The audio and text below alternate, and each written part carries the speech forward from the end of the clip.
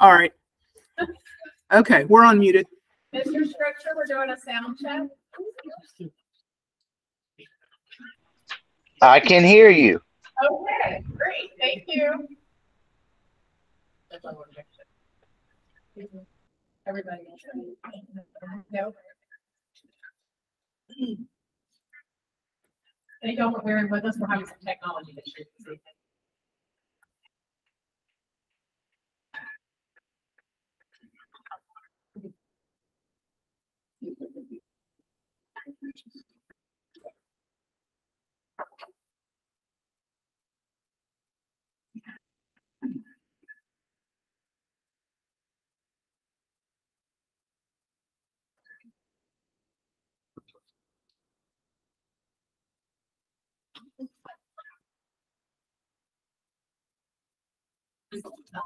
Oh, Audrey can do it. She has the magic.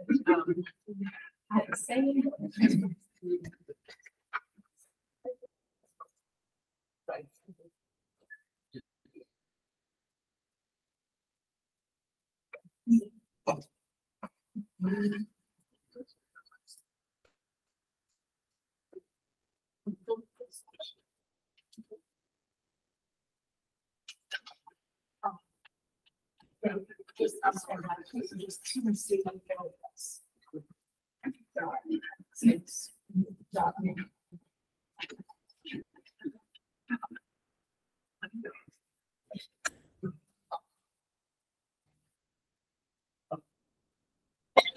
That's what it's been.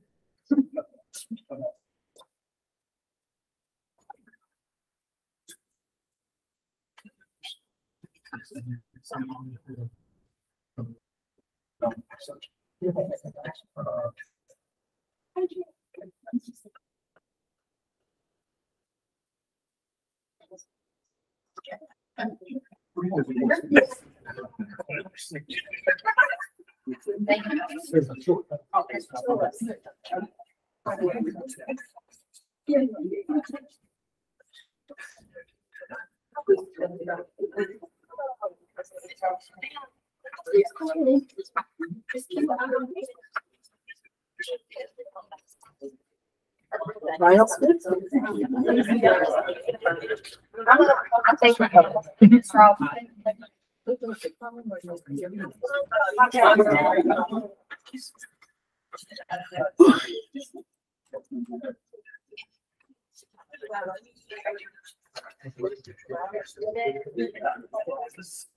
You guys ready?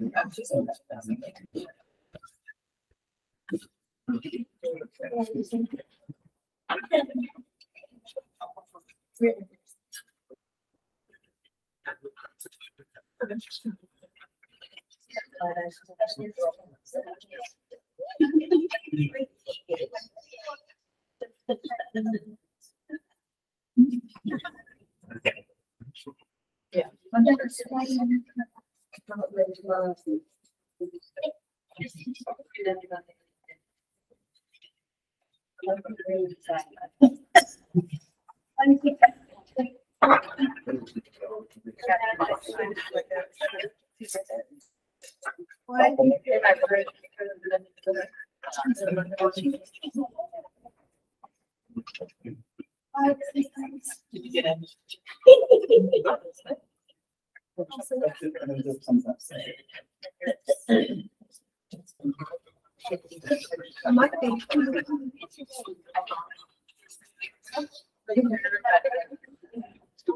Ready?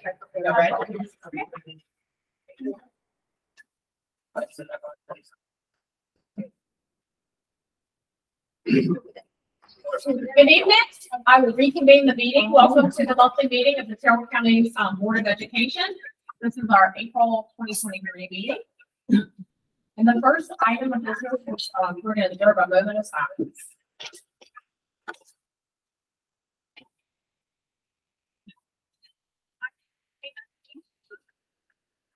Thank you.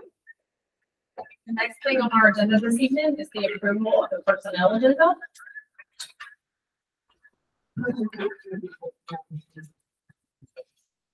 Ms. Robbins has made a motion to approve the personnel agenda as presented.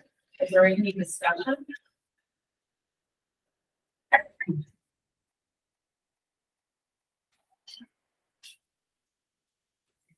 Hearing no discussion, how do you vote, Ms. Tony? How do you vote, Ms. Jane? How do you vote, Mr. Lee? Yes. How do you vote, Ms. Robin? And I vote yes, the personnel agenda is approved. The next item is the approval of minutes from November 7th, 2022 and December 5th, 2022.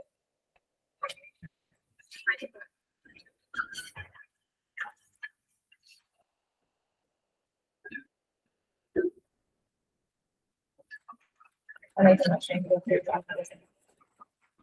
Ms. Tony has made a motion. To approve the minutes as presented for November. Please speak again, December 5th, 2022. Is there any discussion?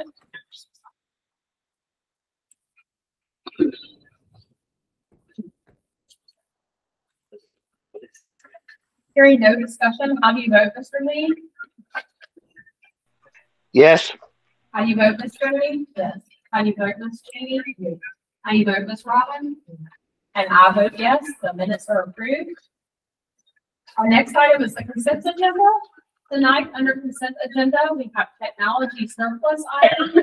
The Carroll Elementary School out-of-state field trip for our fifth graders to Busch Gardens, and then a Columbia High School out-of-state field trip for the school to go to, I take that back. The Carroll Elementary School is Colonial Williamsburg for fifth grade, and the Columbia High School out-of-state field trip is to go to Busch Gardens.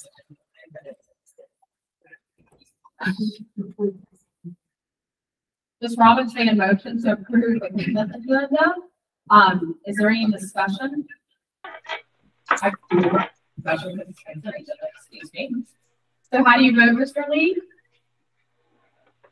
Yes. How do you vote, Ms. Jody? Yes. How do you vote, Ms. Jamie? And how do you vote, Ms. Robin? And I vote yes, the consent agenda is approved. Is there a reason to reorder the agenda tonight? Okay. Okay. And would you like to add that under number 12? Okay.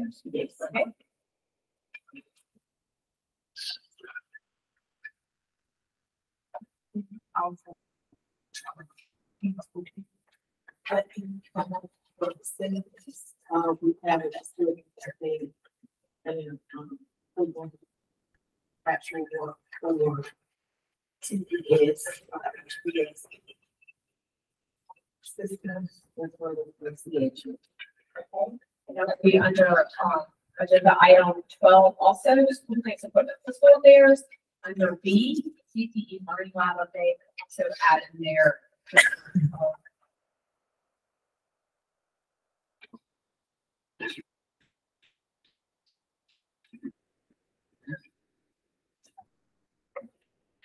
Thank you. Next up is our public forum. This is just a reminder that the purpose of our public forum is to afford the public the opportunity to address the board in 3 minutes on matters related to policy or general concern. The board will listen and may ask questions to try to understand the matter being presented. As a general rule, the board delays discussion and or decision until a later time.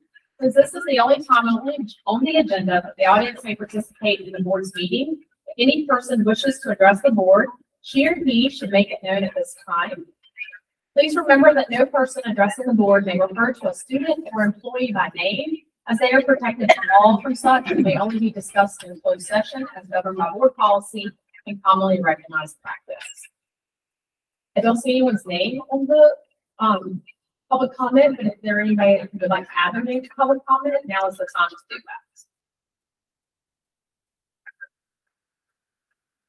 that. The public comment. Okay, thank you. We'll move on now to commendations, awards, and presentations. Okay. Good evening, everybody. I'm going to ask Dr. Roseborough to join me at the podium as well as the board members across the front so that we can get this done expeditiously. I hope.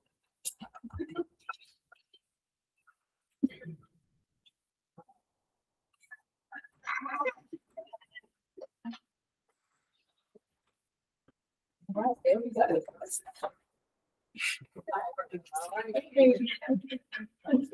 All right. So as you can see, the staff is thick. We're so very happy that we have these accommodations to recognize on this evening. It means a lot to our district when we can see the progress that is made in every department, and that's what we're here to honor tonight. So our first one, I have to tell you that I walked into a meeting late today, and I saw for transportation that Mr. Murphy's scores had gone from 57 to 72%. I was 17. It was 57 to 17. I'm gonna let him expand on that if he should like to. And I said to him, I thought he was doing good over there. I hope and trust in him to run that transportation. And he would tell you that I did. We had a conversation. And lo and behold, the lower you are, the better. So on this evening, we want to do the certificate of recognition. Let me get it out. To Ronnie Murphy for outstanding scores on annual bus inspections from 57% to 72%. Congratulations. 57%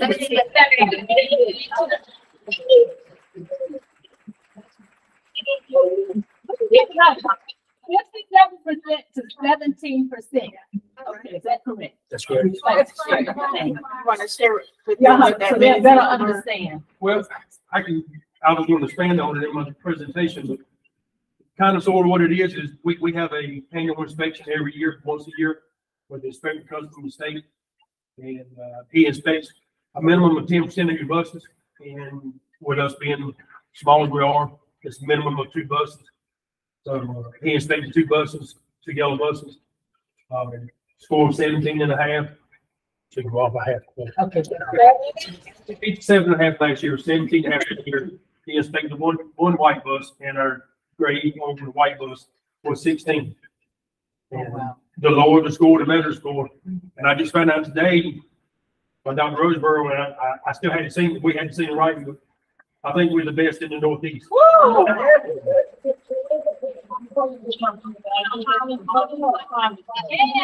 Look at the national. So, thank you.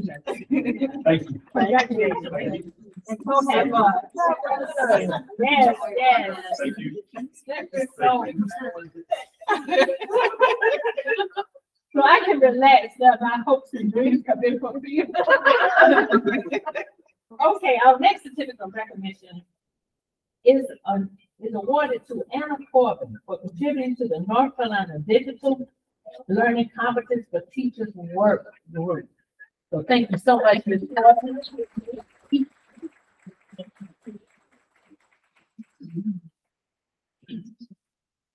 Congratulations. And thank you. Thank you.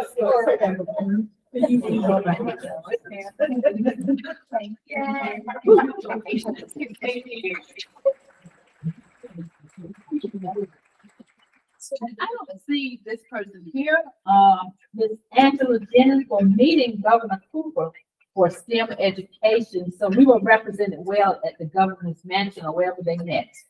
Let's give her a round of applause. Yes. Ms. Jennings is here with us, so we were a recipient of the Science Snatch program. So a scientist is actually going to be placed in our district to help us with our STEM efforts. That's what she was recognized for. Amazing, amazing. Okay, the next certificate of recognition. You're gonna hear this lady's name a lot tonight. Casey Council for completing the Northeast Region Aspiring Principals Leadership Development Program.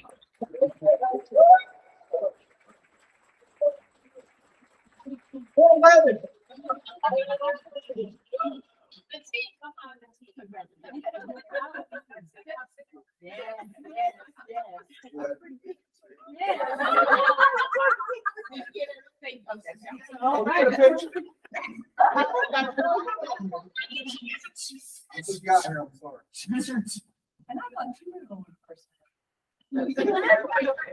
Wow.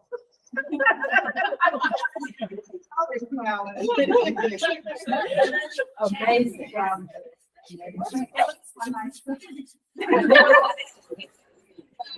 It's all the first one, right? We're a lot of fun. I just said that. I said this is fun. You said we're a lot of fun. Lot of fun. All right. So the next certificate is awarded to John Beaumont for also completing the Northeast Region Aspiring Principal Leadership Development Program.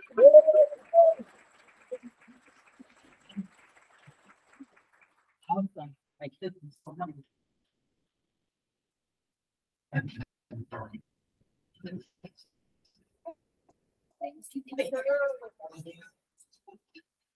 Our next award is awarded to Jennifer Brickhouse for completing the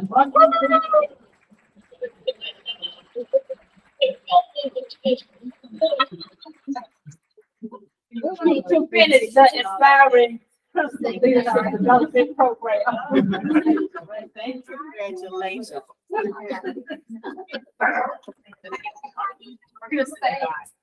You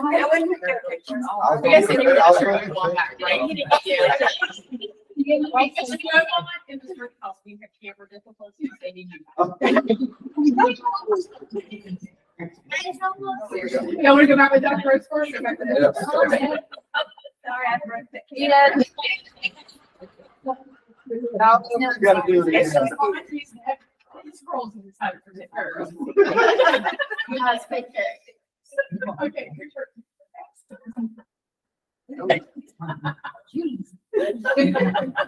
I do apologize.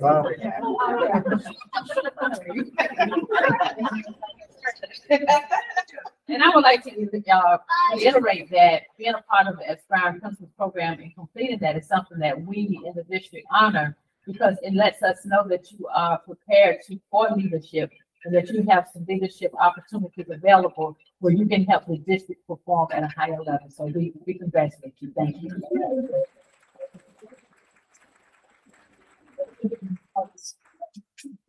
Wow. So this certificate is awarded to Christina Harris for meeting expected growth in sixth grade math.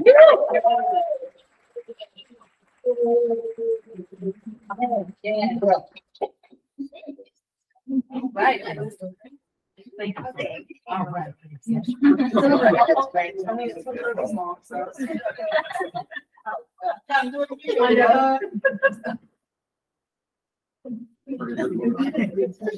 Okay. So our next award, I have two for one person. This certificate is awarded to Casey Council for meeting expected growth in seventh grade reading and meeting expected growth in eighth grade reading.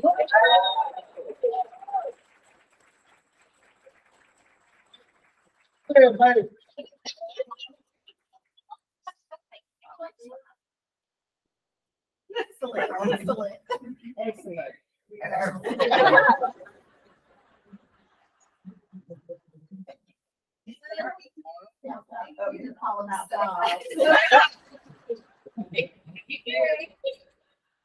Awesome, awesome. So the next one is funny to me because I saw this lady earlier today and she didn't look like she's now.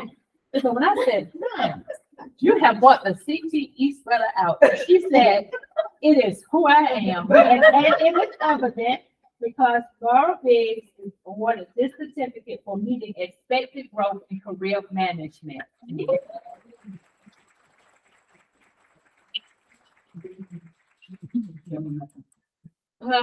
There are three people told me. There are multiple plans. Yes, she Ability is. and purpose, as I think to be done. That's right. Yes, yes.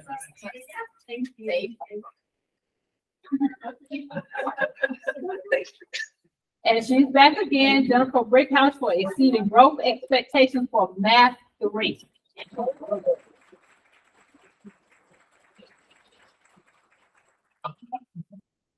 Green carpet. I know. The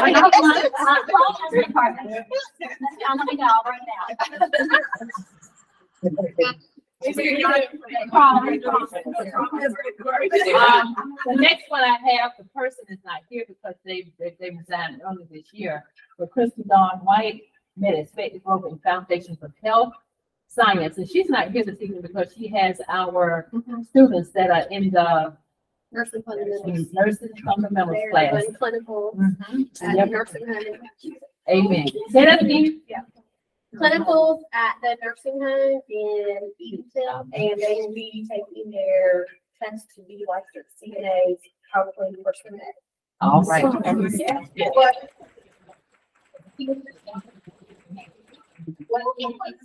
And the next one is so hard to build. I'm gonna have to cover this topic. It means a lot to the district when we have people that fall in place and that kind of assume many hats and many roles. And I realize that it has not been easy for this person, but we certainly want to give a standing ovation to Ms. Carolyn O'Kelly for being the interim principal at Columbia Middle School.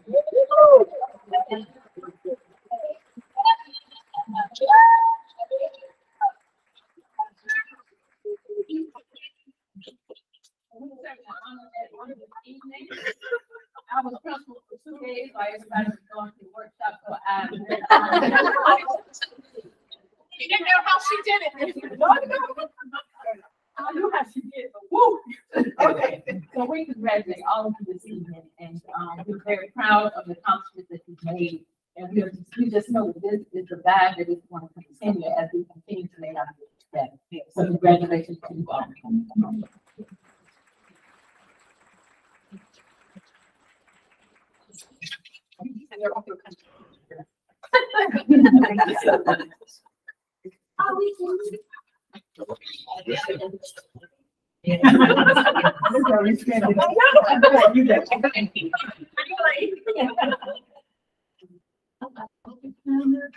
I know. Congratulations to everyone who got recognized tonight, and thank you for all you do to make Carroll County Schools the great school system that we are. So we really appreciate all of you.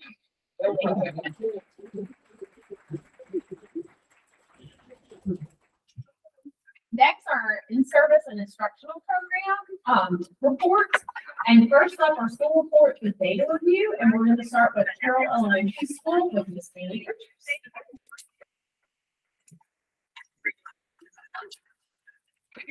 Clicker's right there if you need it. Yeah, I'm always tasked after the celebration. And I feel the energy goes, so we're gonna keep it up. Thank you so much. We have a lot to celebrate in this data presentation for TES tonight. Okay, all right. So we're gonna keep this energy up. Okay.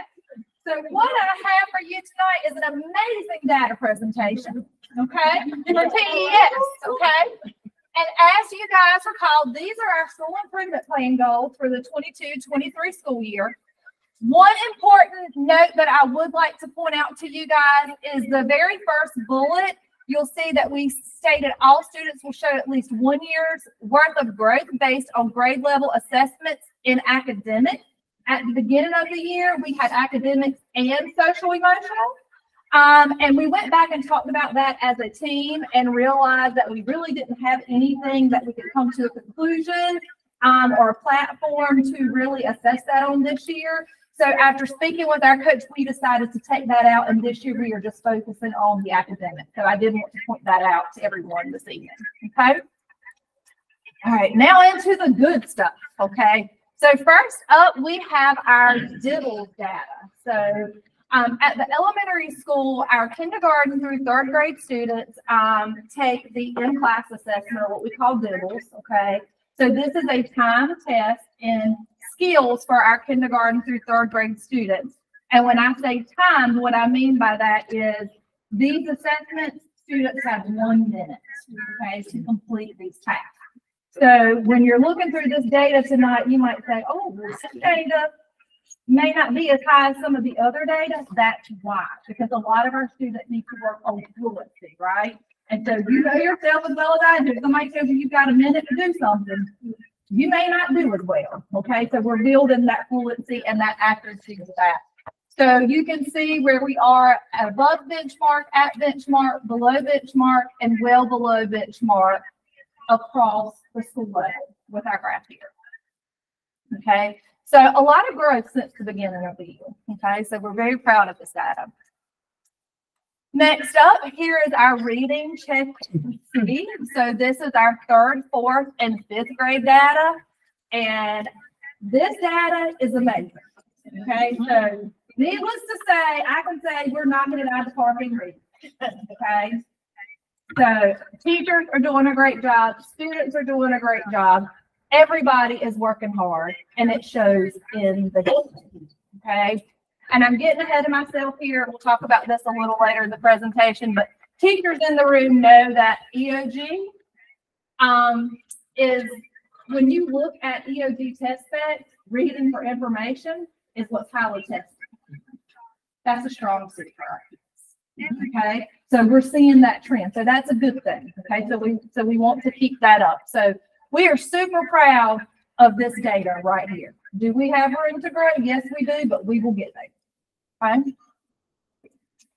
Okay, so what are our strengths? Again, reading for information is a strength across 3rd, 4th, and 5th grade. Okay, so our students are doing well in there. We're going to continue to build on that and bring the literature strand up as well. The number of our students at 50% or above grew a lot, okay, with our check-in data as well as in M-class. But again, M-class is timed with those skills assessment at 1-minute intervals, okay? And the language domain is also a strength in 3rd through 5th grade. So again, reading right now is a strength for us in our upper grades. What are our 3 opportunities for improvement? Again, to support teachers with data analysis and creating the small groups for our intervention and enrichment time, and sharing instructional strategies and our letters training. A lot of times we don't share what we do in the classroom that works, and so we have to get better at that. We can't just go in the classroom and close the door and say, oh, what I'm doing is working, so I'm going to keep it to myself. Okay, well, if you taught that standard and your kid's knocked it out of the park, I need to know how you taught it so I can tweak it, make it my own, and see if it works for me. If not, then guess what? I might have to teach your kids that standard because you taught it that way. Okay, and then again, the creation of the short cycle assessments and common formative assessments, and this is a district level. I don't say thing, but this is what we've been working on at the district level as well. And the next steps to address the learning gaps, we do have a Title I tutor and a reading specialist that's full in small groups, but we've also added a 3-5 interventionist. Okay, so her focus is math, but she's also pushing in to provide ELA support. We have after-school tutoring taking place in 3rd, 4th, and 5th grade. And then we will have an end-of-year data day with strategic planning for our EOY pacing, meaning we're going to look at what our strengths are, what our weaknesses are, what's heavily weighted on the EOG, and we're going to map out the rest of our year and how we're going to fit that into the weeks we have ahead and really hit it hard moving forward. Okay, math data. Math, you can see here our math data doesn't look as well as the reading data does, but our math data was a sore spot for us. Okay, so we know that that's an area we have to continue growing, but there is a lot of growth here from the beginning of the year. So again, our teachers have worked really hard, our students have worked really hard, and we will continue to push forward, but we are seeing the growth.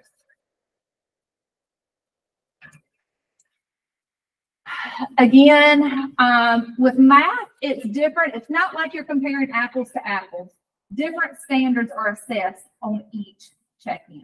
So you may have more of this standard this time versus the standard that you had last time, okay? So you may be more heavily weighted in fractions this time and algebra this time. And so we do have to take that into consideration when we're looking at this data to determine where our outliers are. One of the things that we noticed, which we found kind of odd, is our students do very well with the calculator inactive portion of the test. Not the calculator active, calculator inactive portion of the test. Okay, so when we were analyzing our data, that is one of the things that we noticed. So that's great. So that tells us our kids know how to work out the problems. Okay. So they know how to do it. Okay, and again, we're seeing growth across all grade levels. An area for opportunity, showing them how to use a calculator and making sure that they have opportunities to use that calculator in the classroom. So what we were seeing is our kids didn't know necessarily how to use the calculator and weren't practicing using the calculator in the classroom. So when it came time to take these assessments, they didn't know how to use it correctly. So they were getting the problems incorrect. So that was a conversation that came out in our PLCs around our data analysis for me to be able to say, a calculator needs to be in their hand every single day. They need to practice with the calculator every single day because that is where we're missing the mark, okay? Providing teachers with time and coverage to observe other teachers' classroom during small group time.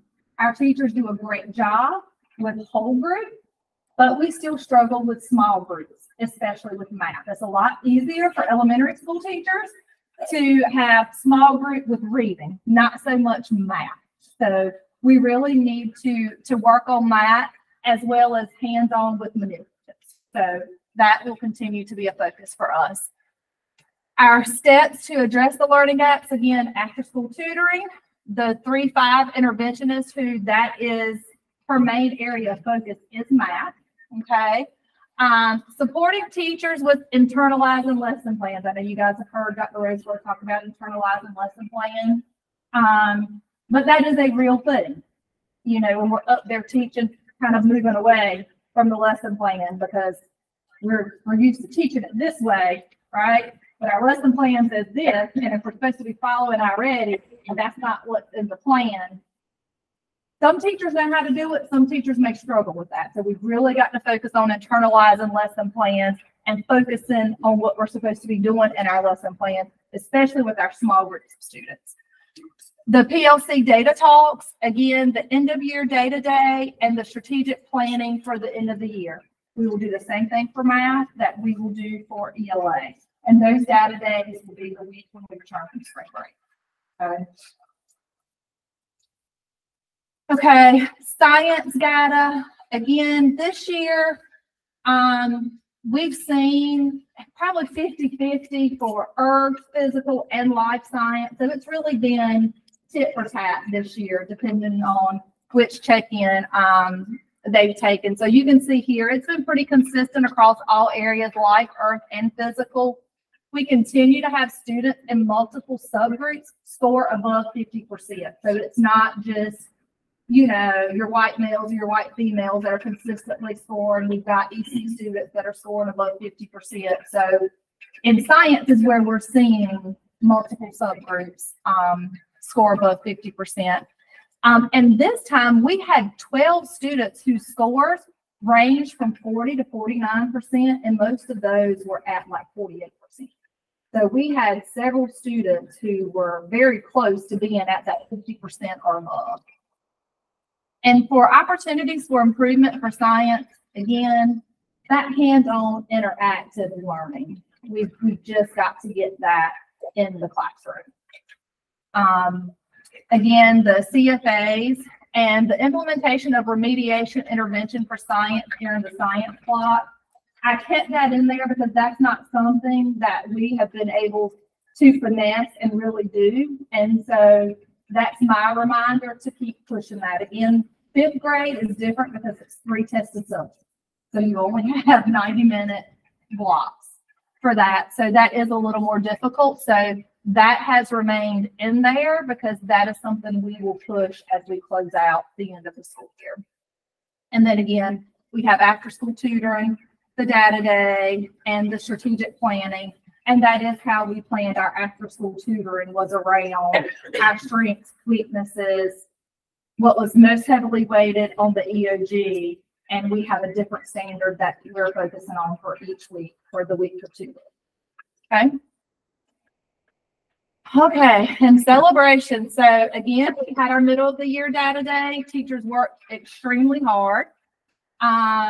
Teachers across all grade levels are getting into the routine of our assessment cycle and data talks. Again, that's not just 3-5, that's K2. We're getting them into the routine of giving CFAs and what that looks like, and having a discussion of, okay, well, what students mastered, what students were near mastery, what students didn't, what can we do differently moving forward? How did you teach this versus how did you teach this?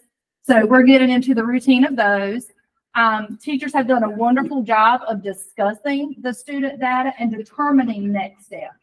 Okay, is this something we need to go back and do a whole group corrective teaching for, or is this something we can do in small group? And they have been utilizing the iReady resources. After school tutoring has been a big hit as well as our 3-5 intervention. And it has been a wonderful asset. Okay. All right, any questions? How many kids are participating in after school tutoring? We have 8 in each session. And that's 3rd grade ELA, 3rd grade math, 4th grade math, 4th grade ELA, and 5th ELA math and science. And ours do come every day. So we have not had any issues with attendance.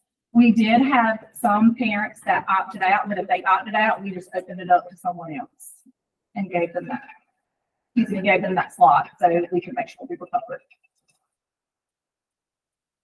And I just have a question. This is a silly question, so forgive me, but on like the y-axis, Yes. what is like this the number of students, like total students, or like would this be like 11 students? What is? I can tell you what are here. Yes, we're going.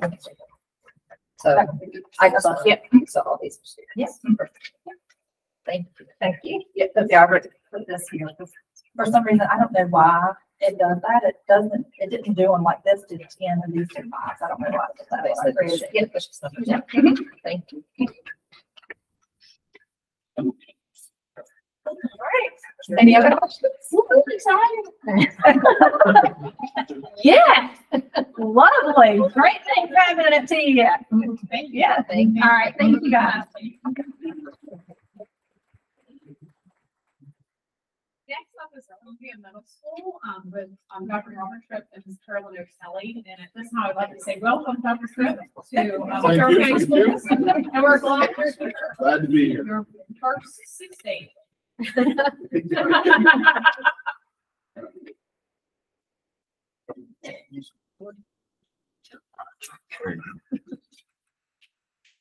Okay, so this is our data after the second check-in. Hold on, let me try this again. All right, we'll try again. See if that works. There we Yep. go. Sorry.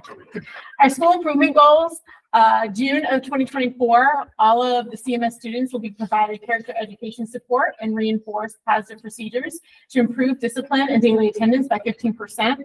The goal for this year was 207 referrals. When I did this, we were sitting at 213. By 2025, CMS will increase math achievement composite scores to 60% proficiency. Our target for this year is 45%. And in June 2025, CMS will increase reading achievement scores to 80% proficiency. And the target for this year is 65%. So for our ELA, we had 2 6th grade students that got over 90%, which was actually pretty good for that one. Some of the issues that we had in terms of standards that were missed. The 7th graders did really great in this one standard, trace and evaluate the argument and specific claims and text and assessing for sound evidence and support. That standard was at 70% for 7th grade. That was the highest standard out of all of the exams, was that one. And for our 6th grade, out of the 8 standards that were tested, 6 of them were 50% or higher. 3 opportunities for improvement. We kind of have the opposite problem of TES. Reading for information is where our students really struggle, except for that one 7th grade standard. All across the board, 6th, 7th, and 8th, it's reading for information. Our steps to address the learning gaps, we also have after-school tutoring. We have our vertical PLCs, unpacking of the standards, daily work in iReady. We use iReady for math and for ELA. And then to really dig deeper into those standards that had a 50% or higher proficiency to see what's going right and what can we do for our other standards to get those higher. This is the number of students. So in 6th grade, it was split. 17 of our students were above 50% and 17 were 50% or below. In 7th grade, we had 11 above 50% and 14 that were below 50. And for our 8th graders, we had 16 above 50% and 24 that were below. For math, 6th graders are really rocking it out on this check-in. We had, again, another 2 students, different students this time, that scored a 95.8, so essentially a 96 on check-in number 2 for 6th grade math. We've moved to a live virtual math platform for 7th and 8th grade math for Elevate. First semester, they didn't have Elevate, and now they actually have a person on the screen to teach them, and that has increased their scores. We had a 50% proficiency rate in ratios and proportional relationships for 7th grade. That was the highest standard that we had. Opportunities for improvement. We have 6th graders that need some help with multiplication and division, divide fractions by fractions. 7th grade is solving those real world and mathematical problems. 8th grade is analyzing angle relationships. And our students across the board really struggled with the technology enhanced questions. So that's where they have to drag the different blocks to answer the questions. And they did not do well with that at all. Next steps, we have tutoring. Shout out to the high school for helping our math students to have a real teacher to provide that tutoring for them. And then we're, again, unpacking the standards, our PLCs, and daily math homework in those iReady books. And also on Friday, they were doing weekly multiplication drills to increase those foundational skills, which, as you can see, that multiplication and division is something that they get hung up on. And for math, we had 3 students in 6th grade that were above 50%, 31 that were below. 7th grade, we had 4 students above 50%, 21 that were below. And 8th grade, we had 4 students that were above and 38 students that were below. For science, we have some really, the last one.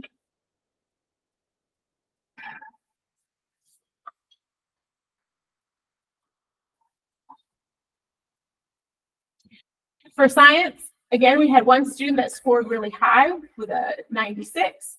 The class average overall was 53.3%, which is the highest percentage out of any class average for any of our check-ins. So that was great. We had more than half of the 8th grade get a 50% or more. 21 or 50% or above, and we had 20 that were below. Our opportunities for improvement, some more in-person labs that was currently happening. We need to continue that hands-on science. And the 2 standards that they struggled with the most was explaining the structure of the hydrosphere and inferring the age of the Earth. Again, some of our next steps, tutoring, unpacking of the standards, vertical PLCs, and really dive into why did we do so well in science? What was it about those standards that gave them that success? Some celebrations. The faculty and staff really worked hard at being a team this semester because I could not have done anything without anybody else's help. So when, they use the words rally the troop, that's really what was happening over there. And I'm so appreciative of that. 6th graders, all 6th graders were participating in our social and emotional learning classes this semester. And we already talked about Ms. Jennings, but she was selected to participate in the SCI match. And I know our students are going to be super excited for that. Our tech and data 3, we have preliminary data for that. And let me just tell you, the next presentation, that 6th grade math data has really come up. So we are on the way up.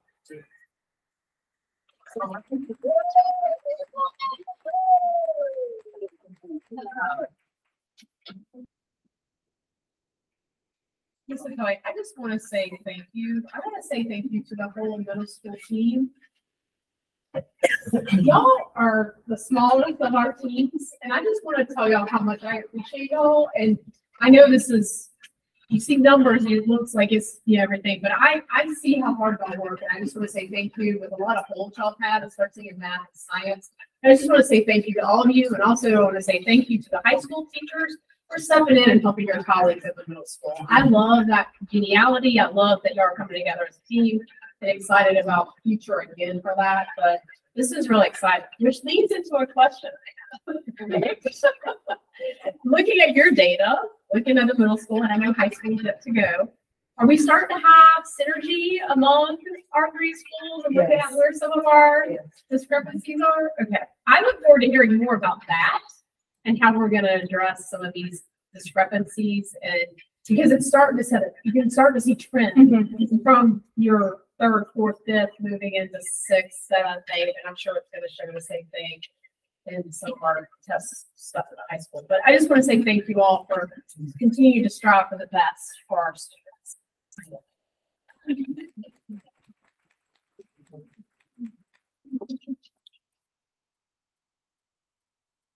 And next up is Columbia High School Early College. Okay. This time I've been here longer than a week, so I know a little bit more about the school than I did last time. What an exciting time to be in a district with a new superintendent and 2 new principals and myself and a lot of new folks coming on board. It's just an exciting time to be a part of it. And we all are thinking outside the box, thinking about ways that we can help move our students forward. High school is a lot different than elementary and middle school in that you have to create value for the students that you serve. And with every conversation I'm having with every student and with every set of parents, I'm learning that more and more as I get to know the community. Learning their values, learning how to instill our educational values in the community, learning to teach them about the value of education, even in a rural community. So some of our data supports that. There's a lot that does not show up in PowerPoint. And hopefully over the course of the next year, we'll start revealing the pieces that go into that. I have conducted all of my one-to-ones with all my staff members, and I've started one-to-ones with seniors. Okay, these school improvement goals were from 21-22. I added these to the PowerPoint because these are all qualitative, and you can see meet expected growth, expand on our partnerships, be supportive and safe for every student and educator in a place where needs are met and relationships grow strong, build a team culture, deliver internal communications, and ensure the communication is provided to 100% of stakeholders. These are our current goals, and this is all quantitative. Our goals are to increase EOC proficiency in biology to 55%, English 2 to 60%, Math 1 to 55%, and Math 3 to 55% by 2026.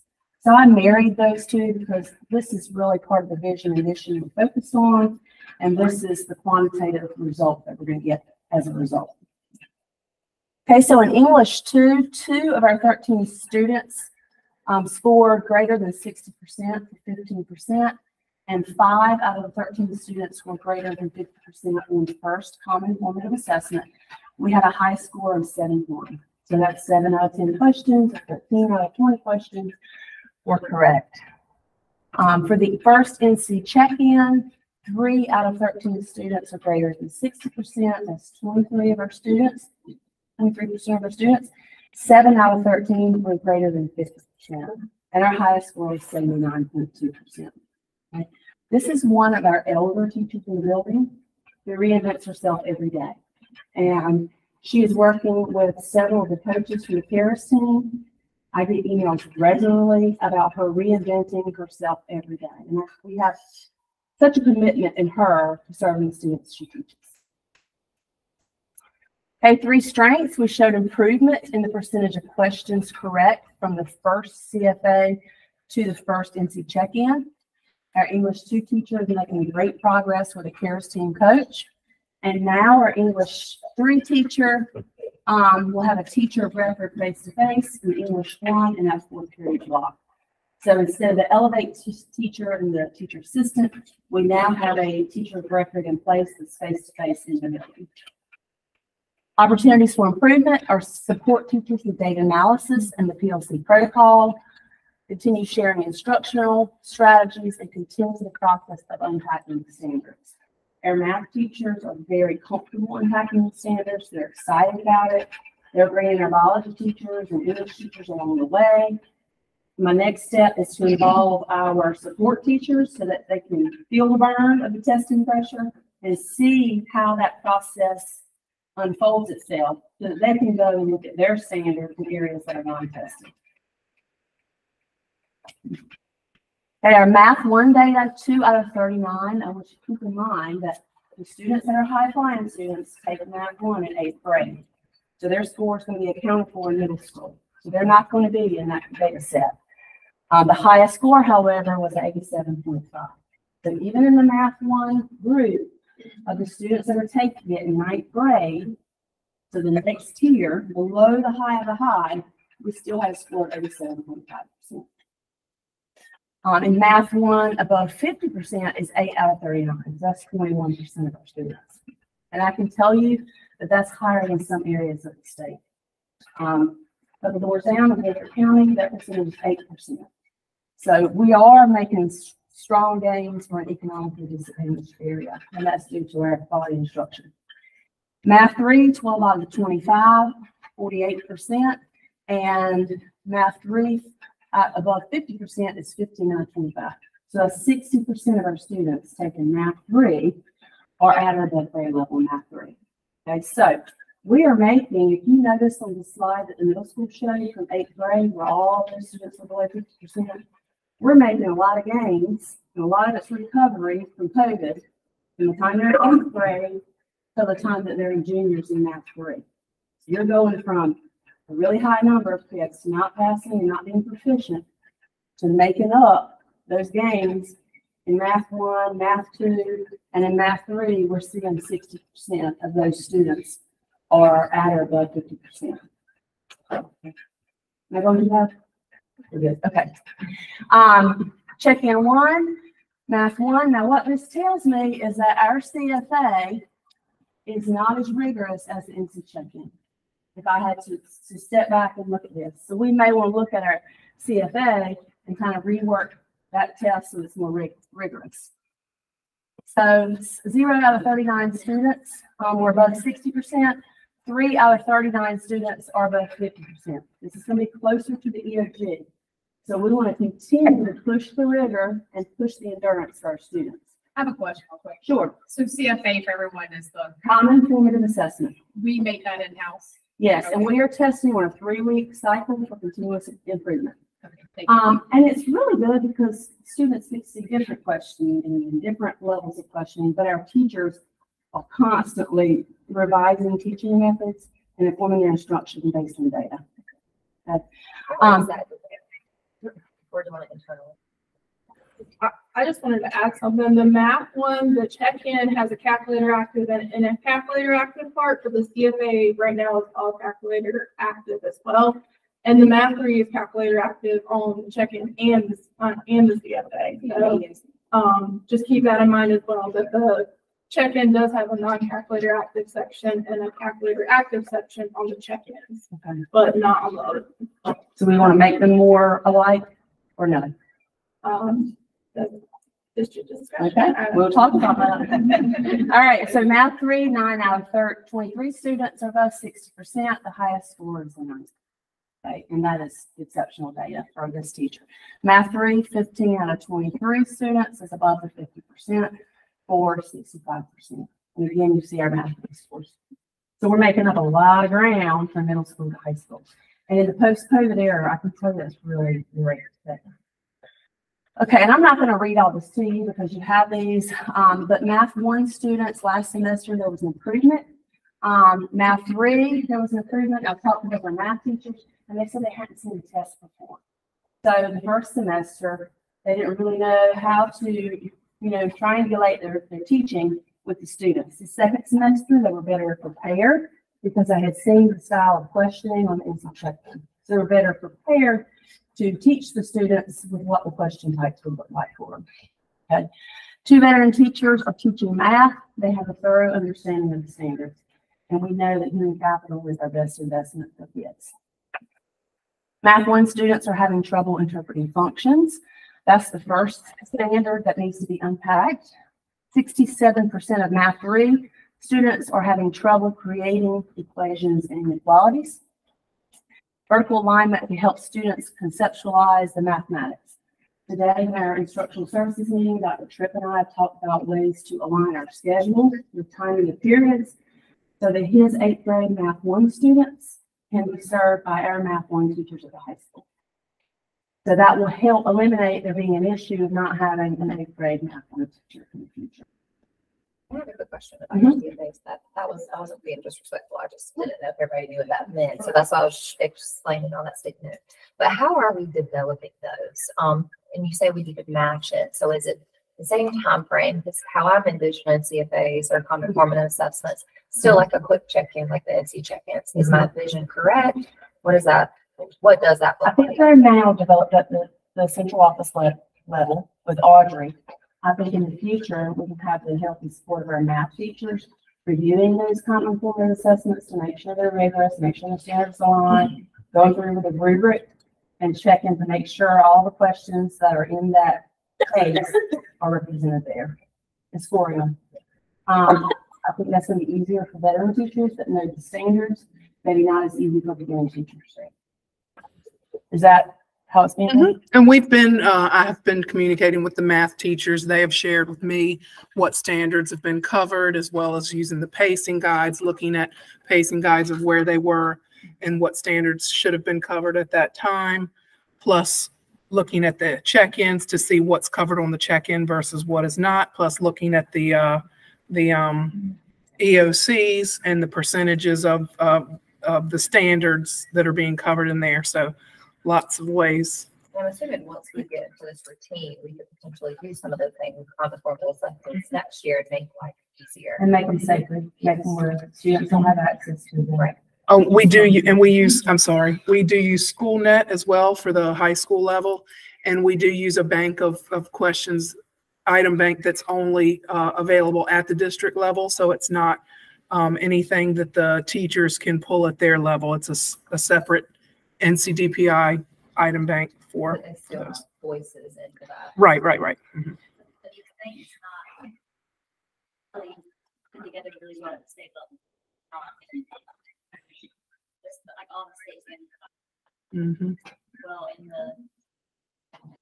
So that could be why we have such a discrepancy between the CFAs and the check-ins. It's also really difficult unless you deal with the standards too, to create a test somewhat in SchoolNet, because when you read a standard, it has 4 different types of functions. But when we're on our pacing guide at a certain point, we might only cover 1 or 2, but the other 5 are still present. So you really have to be aware of which function or which question. So we actually were able to look back at the questions, and when we did the data, we did pull out those questions that we hadn't covered that function, but we had covered the standard. Even though we had mentioned what type of function it wasn't called on the test. So we did try to make sure the data was accurate based on the standards that were actually covered at that time. So you said in the future, we could just even talk more, create the CFAs together just to make sure they're even more aligned. Especially with veteran teachers, Yeah. and then align with other districts who have veterans. Thank you. Okay, biology, 10 out of 34 students. This is for the NC check-in. We're above 60%. The highest score was an 87.5%. This is an exceptional score for our biology students. Most of our biology students are sophomores. I'd like to move that in course sequence to be in a junior class. I think our scores will go up, and I think students maturity-wise will be more prepared to take it as juniors. So they'll have earth science, physical science, and then biology. And 14 out of 34 students were above or equal to 50. This was the NC check-in 2. And if you notice here, the scores were a little closer, even though we had more above the 50% range. 10 out of 34 were greater or equal to 60%. The highest score was 85%. 20 out of 33 were greater than 50%. And we had 61% of students that were 50% or above. Okay, and these are some things with biology. We sent all of our science teachers to a secondary support for science in Granite Rapids. They loved it. They were able to unpack some standards, ask questions, dive deep into curriculum immersion. They had a great experience with that.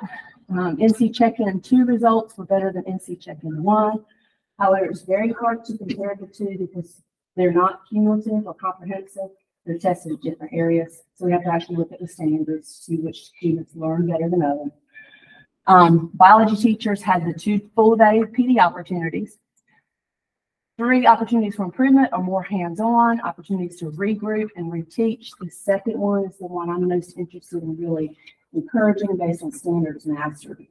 Regrouping those students based on standards in biology, whether it's ecology or genetics or evolution, and reteach photosynthesis, and regrouping them based on standard. And continued support for content area professional development. CTE, Ms. Biggs, can you go ahead and tell me real quick? Yes, ma'am. So woodworking 1, the first thing you'll see, this is just credentials and certifications, kind of the same in 1. And there's only certain ones offered in certain courses, but it's building upon each level. That's why you see a 1 and 2 in some of these courses. So Mr. O'Kelly is doing fabulous in woodworking with 100% proficient in OSHA construction certification. They do a great job with that. And then in that woodworking, the saw blade certification, that's only in level 2 classes that can take that. I think they're looking at a mix up. Your small engine NC certified technician is Ms. Atkinson's AgMet class. And then Adobe Illustrator is Mr. David Sproul. This is something that is new this year, the Adobe Academy. We're seeing growth in it, but there's still a lot to be tested this year and this semester, but we're doing pretty good so far. And then it got a little wonky. Okay, so then Adobe, but you can see Adobe Photoshop, boom, boom, right there, 14 out of 23. That is really good. Mr. David is doing a great job with that. And then we'll be getting our CNA certifications coming up in May. That's the last one we usually get in. I'm not teaching career management this year, so that's not up there, but I have early childhood education, and I have 6 students in that, and they should be earning their North Carolina lead teacher equivalency certification at the end of this course this semester. So we are looking really good, and everybody's offering most of the credentials and certifications that we can offer currently in this working. Okay, and these are some celebrations. This is not a complete list. These are just the ones that came up to me one night late. I was working this presentation. Hands-on in the classroom, we want to give our kids authentic experiences, whether it be core classes, CTE classes, out in the field. We want to give them authentic experiences and real-world experiences to use what they learn. Field trips to businesses, field trips to community colleges and universities. We want to get kids on campus. Even if they don't think they're interested, because a lot of our students and their families don't know what the opportunities are, and they don't know if they're interested until we expose them to that. And that's what we're learning. Club days on Fridays geared towards student interests, partnerships with community organizations, live theater productions, the ECSU Trio and Talent Search, safety presentations, parent night information events, student scholarship awards, and college acceptance notifications, SEL mental health support, CTE internships and work study, and increased rigor in the classroom. Now, I usually don't end on a bad note, negative note, but this is going to keep me awake at night. We got our ACT scores today again, and all these things are showing progress and great news. But I would be remiss to not share with you the bad news. Our ACT composite is part of our school accountability. Last year, 2021, 2022, they changed the scoring from 17 to a 19 for college entrance into one of the 17 UNC schools. This year and next year is test optional, so they are not requiring an ACT score to get into college or university. We are not doing well in the ACT. I just got the score sent to me, and only 2 of our 37 students scored above a 19. And the ACT 19 or better is what the College Board uses to say a student is college ready for a 4-year college or university. Of the third, and that's only 5%. And now here's what I want you to put in perspective, and I'm gonna sit down because I'm gonna lose sleep over this tonight. 42% of all the 11th graders in North Carolina are earning the composite score of 19. That was part of the reason they increased it. Okay, so 42% of all the students in North Carolina are earning a 19 or better. For us, it's 5%. Okay, this is the minimum ACT score required for consideration for admission to one of the UNC of University of North Carolina's 17 university systems. By 2030, the goal is for 70% of students to be getting that 19. Now, this is the part that I find most interesting. And this is going to be my goal for next school year. So hold me accountable to it.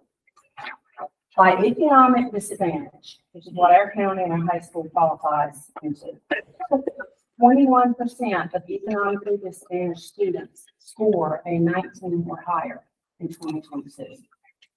So we are off the mark from 5% to 21%. So my goal for my students and my teachers and my school is going to be up to that 21%. And I can tell you there was talk a few years ago eliminating the current accountability model and using ACT composite to measure school accountability. Because it has reading, English, mathematics, and science. And that may be our fault. We haven't trained the students. We may not prepare them. We may not talk about ACT and all. I'm not sure because I'm going to have to make some changes to that program and while I'm here. But I couldn't share all this with you and not share that data. And I'm going to have our counselor talk to those students. Now, the good news is that they take it for free their junior year, but they can also take it their senior year. And we had 1, 2, 3, 4 students in addition to those 2 that were 2 points within the 19. So that would take us a lot closer to hitting that 21%. So I have taken up enough time. If you have any questions, I'd like to answer. So just to talk about what we voted on the last time with performance matters. Within our performance matters data warehouse that we purchased, we will have the ACT package built into the performance matters. And so a lot of our formative assessment of things will be aligned to the questioning of the ACT. So we have that partnership within the performance matters platform. Also, a part of the MTSS, the multiple tiers of support process for the high school. The high school will be required to build in a study hall or a structured study hall where we're doing ACT prep. In speaking with the students have stated that they were under the impression that once the ACT or the SAT is given at the school level, that there were no more opportunities to retake. And I have since met with several individual students who they have come over here to ask for help privately, to say, I need to retake that. So I'm just of the mindset, there's no reason that in Terra County schools, we cannot sit with individual students to be sure they have their career development plan clearly stated out for them, as well as having a course sequence guide for them to follow if they choose to go to a 2-year or 4-year university. and for us to ensure that they have the waivers that they need to retake the ACT and provide them with the multiple locations, especially if they drive, they should be able to drive to the ACT. So those are things that we are doing to troubleshoot. The issue of the low ACT score, I would say that most high schools traditionally talk about the SAT more so than the ACT, and I have since talked to them about some personal stories of a lot of educators and a lot of successful people who were successful with the ACT and not per se the SAT because it's more well-rounded. Ms. Williams is also planning a transition day. Do you want to tell them about the transition day and what we're going to do with transcript audits and preparing them for those plans? We're going to call them in by grade level, and once they are registered for their courses, I'm working with the registration committee. It's this part of that committee for CTE, Ms. Westcott, Ms. Smith, myself, and our core math and ELA teachers. Once the 9th through 12th graders are registered, we're going to bring all the students in. We're going to print a current transcript, and we're going to bring additional people in. It's going to kind of be like a career fair, but for colleges. So in the morning, we're going to review transcripts and do the audit of that, which Ms. Smith has already set up. Ms. Smith, she's already set up the audits for that. Brooke Jones has added the college courses audit. So it's going to be like a checklist at a glance of all the courses they have taken, in addition to their individual plan for the future. And then we're going to give them in the afternoon opportunities to meet representatives from colleges and universities and discuss their options. Because a lot of students, even if they have what we consider a lower GPA, they still meet the minimum requirements to get into some colleges and universities. And they just have never been told they're looking at college. So in finding out what those requirements are, having talked with those students, set up visits. But the big thing is making sure course sequencing is correct. And then next year, personal finance and the new civics will all go into effect. We'll be offering in sequence the history classes. Ms. Williams, I think Mr. Scripture has a question. Sure. Mr. Scripture, go ahead. Yes, ma'am. I've got a question. Last month at the meeting, you came to us to ask about, to request a calendar change to hopefully curb some absentee problems we're having with the school. Do you remember that? That was so that after the exams, students would not be coming for the afternoon session. Yes, ma'am. And there was concern that the students that were after school, that you all would be able to keep track of them. Is that correct? The calendar feedback came to you guys before I became principal. No, there was a question at the meeting: is would the school be able to keep track of the students who weren't able to go home early? Yes, sir. Okay.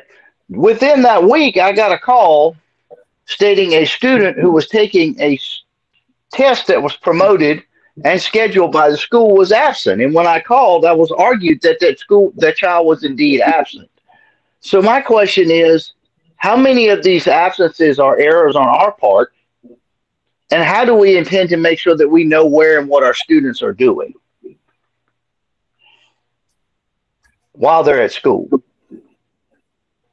I can answer that, but it's going to take me a lot longer than this meeting to answer that for you. But I'll be happy to answer that for the board at some time. It's a really long answer. Okay. I mean, I'll be happy to spell out bullets and send it to you guys and to Dr. Roseborough, the challenges we're facing.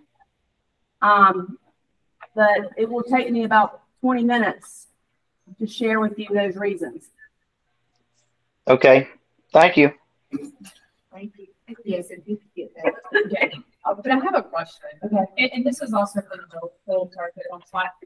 Could you help me understand those 8th graders that are taking Math 1? How do they fit into all of this? So do they take the 8th grade? Yeah. Okay, thank you. Just so nice to hear, I'm taking it and see Math 1. Okay. And they just did their first check-in and everything else to their check-in rate. And they'll take their check-in 2 when the ninth graders take their math one check-in, so it'll be all on that same schedule. So where does that base testing of the go with the high school or just go with the, It would be combined, It says it would be combined as math for boards. But for school boards, it says. okay, thank you. Hi, yes, Dr. Tripp, would you like to share what the norm is for that in terms of semester long? Math. Was that the norm there? For the year long first semester. The idea is to have math at the eighth grade. So for that school didn't start back for August. Eight, where the high school has foundations in math, then they go into math one, where the foundations only focuses on the different parts of math one. The middle school will get the holistic portion, so they'll get the entire curriculum broken down and scaffolded up piece by piece by piece of each individual segment. The ninth grade foundations portion of math will only focuses on 2 or 3 objectives, but they rebuild those foundations and then they teach the math one portion and the entirety within the second semester content. So what you're looking at is a much more, as they like to say, the breadth of middle school math far larger and more supportive of the student than the high school version of math one. The intensity, speed, and then support of the teacher in the eighth grade would be much better than that. That will be for next year, but we encountered once we were all on board groups that our eighth graders are taking the semester long in that one. But they should have had. So they were put, for the first semester, they were put in their grade level math courses. So they were building their math skills in preparation for going into math. Okay, thank you for that. I have a follow-up question on that. How does that work? I know that we have Elevate right now, right? There's some of our math is one of them, not on research, but how you have an Elevate teacher teaching them? How do we put in that time for those iReady and whether it's on the computer or in the workbooks? If we have an Elevate teacher breaking down a class time, so where do we put in that extra time to do iReady? Okay, in the classrooms. Our Elevate students only do their iReady book work as far as their homework aligned to the standard. They don't double up doing that. Right. But what we have seen is that our Elevate students are improving in their mathematical concepts and thinking in terms of conceptual understanding. We have very strong Elevate math teachers. Those of us that have been in those classes, we all agree that they're very strong. It's the logistics of the classroom and making sure that our students stay engaged in the process that we're kind of concerned about there. But in terms of the level of instruction they're getting, it's equal to what we would see for an in-person teacher. So who do you train the iReady workbook? Like, So Miss Minnie is sending that home as part of their practice work. She checks to see she has the answer key, and so she's been checking that. Okay, and I was just gonna say, as a parent, not as principal this time, but as a parent, the Elevate is working way better than the experience we had with TCS, because sixth grade, like, went from a 45 to an 84. So like, just with Elevate, and this is a child that was like 200 points from scoring a 5 on her sixth grade math energy. So just the logistics of having that structure from Elevate has built something this so just from the parent perspective, thank you for just putting it out there. So our math one students and our eighth grade math students, they take their ready books home for reinforcement of those math skills, because the parent component of the book that shows the parent exactly what they're supposed to do. So that is aligned to the standard that the elderly teacher is teaching just for reinforcement and not necessarily for a grade. It is to do with the checking for the accountability. Because if we're doing it, we're not checking behind it. Like, what's the logistics, like how parents like that and when are you doing it, how long students. Thank you. That particular book is the practice problem. Practice the problem. Yes, that we want. Thank you all. Thank you. Are there any other questions for the data reviews or school reports? Hearing none, we'll move on to our exceptional children's programs update, and it's nice to welcome back Miss Cynthia Devereaux. To start the next board meeting. Hello. I'm sitting back there thinking, it's been about 3 years since I stood behind the podium. And it still feels the same. But thank you all, reading board chair, board members, Superintendent Roseborough, and all of you here. I stand before you to give you a brief update to the regarding the Exceptional Children's Program. But first, I would be remiss if I did not thank you all for the opportunity to come back and share with you all the little bit that I do know. And I thank you all for the opportunity of having Ms. Fox to be here and work with me and guide me along the way in a good way, as well as the EC teachers. We've had some bumps in the road and we're still having bumps, but as with EC always, we just roll with it. And so I just wanted to share with you all a few updates for our program. The Exceptional Children's Program, the first slide speaks to the instructional and the academic area for special education in our schools. This slide is going to give you information about how we are addressing our student needs in reading and in math and which programs they're using right now. You all are aware that the district is undergoing trying to establish a core. And so right now, what we in the special ed department, we're trying to identify what supplemental resources we're using with the children to support the core. We will always be following Gen Ed's lead. So whatever programs that they're using, our EC teachers are involved with those same programs. The principals are doing an outstanding job of including them and making sure that they're getting to the PLCs with the Gen Ed teachers so that we can talk about strategies and how we're going to get the best bang for our buck with our children. As you see, I have listed the current programs that we're using in elementary through high school for reading and math, but I want you to pay attention to the pending section. That's the section where we are planning for how we're going to be more strategic and more deliberate in the instruction coming from our teachers to our students, the direct programs such as reading mastery, corrective reading. And for high school, we're going to expand upon ingenuity and add in my path for high school. Because right now with high school, we don't have a supplemental program where they are collecting the data for the progress for the students. Elementary and middle, we have iReady, so we can collect our data. For high school, there's a gap there, and we're working on securing a program that's going to work for the teachers. Now, I meet with the teachers monthly, and we talk about how we are serving our children in better ways in which we can serve them. And the teachers are aware that our principals are going to be more diligent in holding them accountable for our students' achievement, as well as myself. But also, in addition to the reading and math, we're also working with social emotional.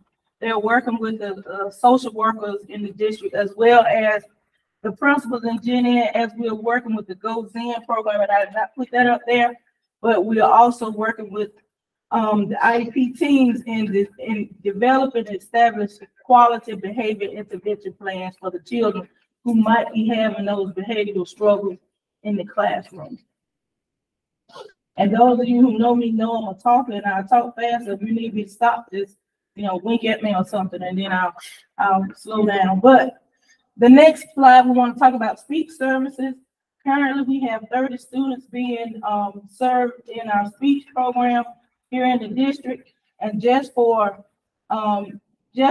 comparison's sake, we have about our head count lists about 77 children in the program. I believe it's around 77, and you see 30 of them are receiving speech.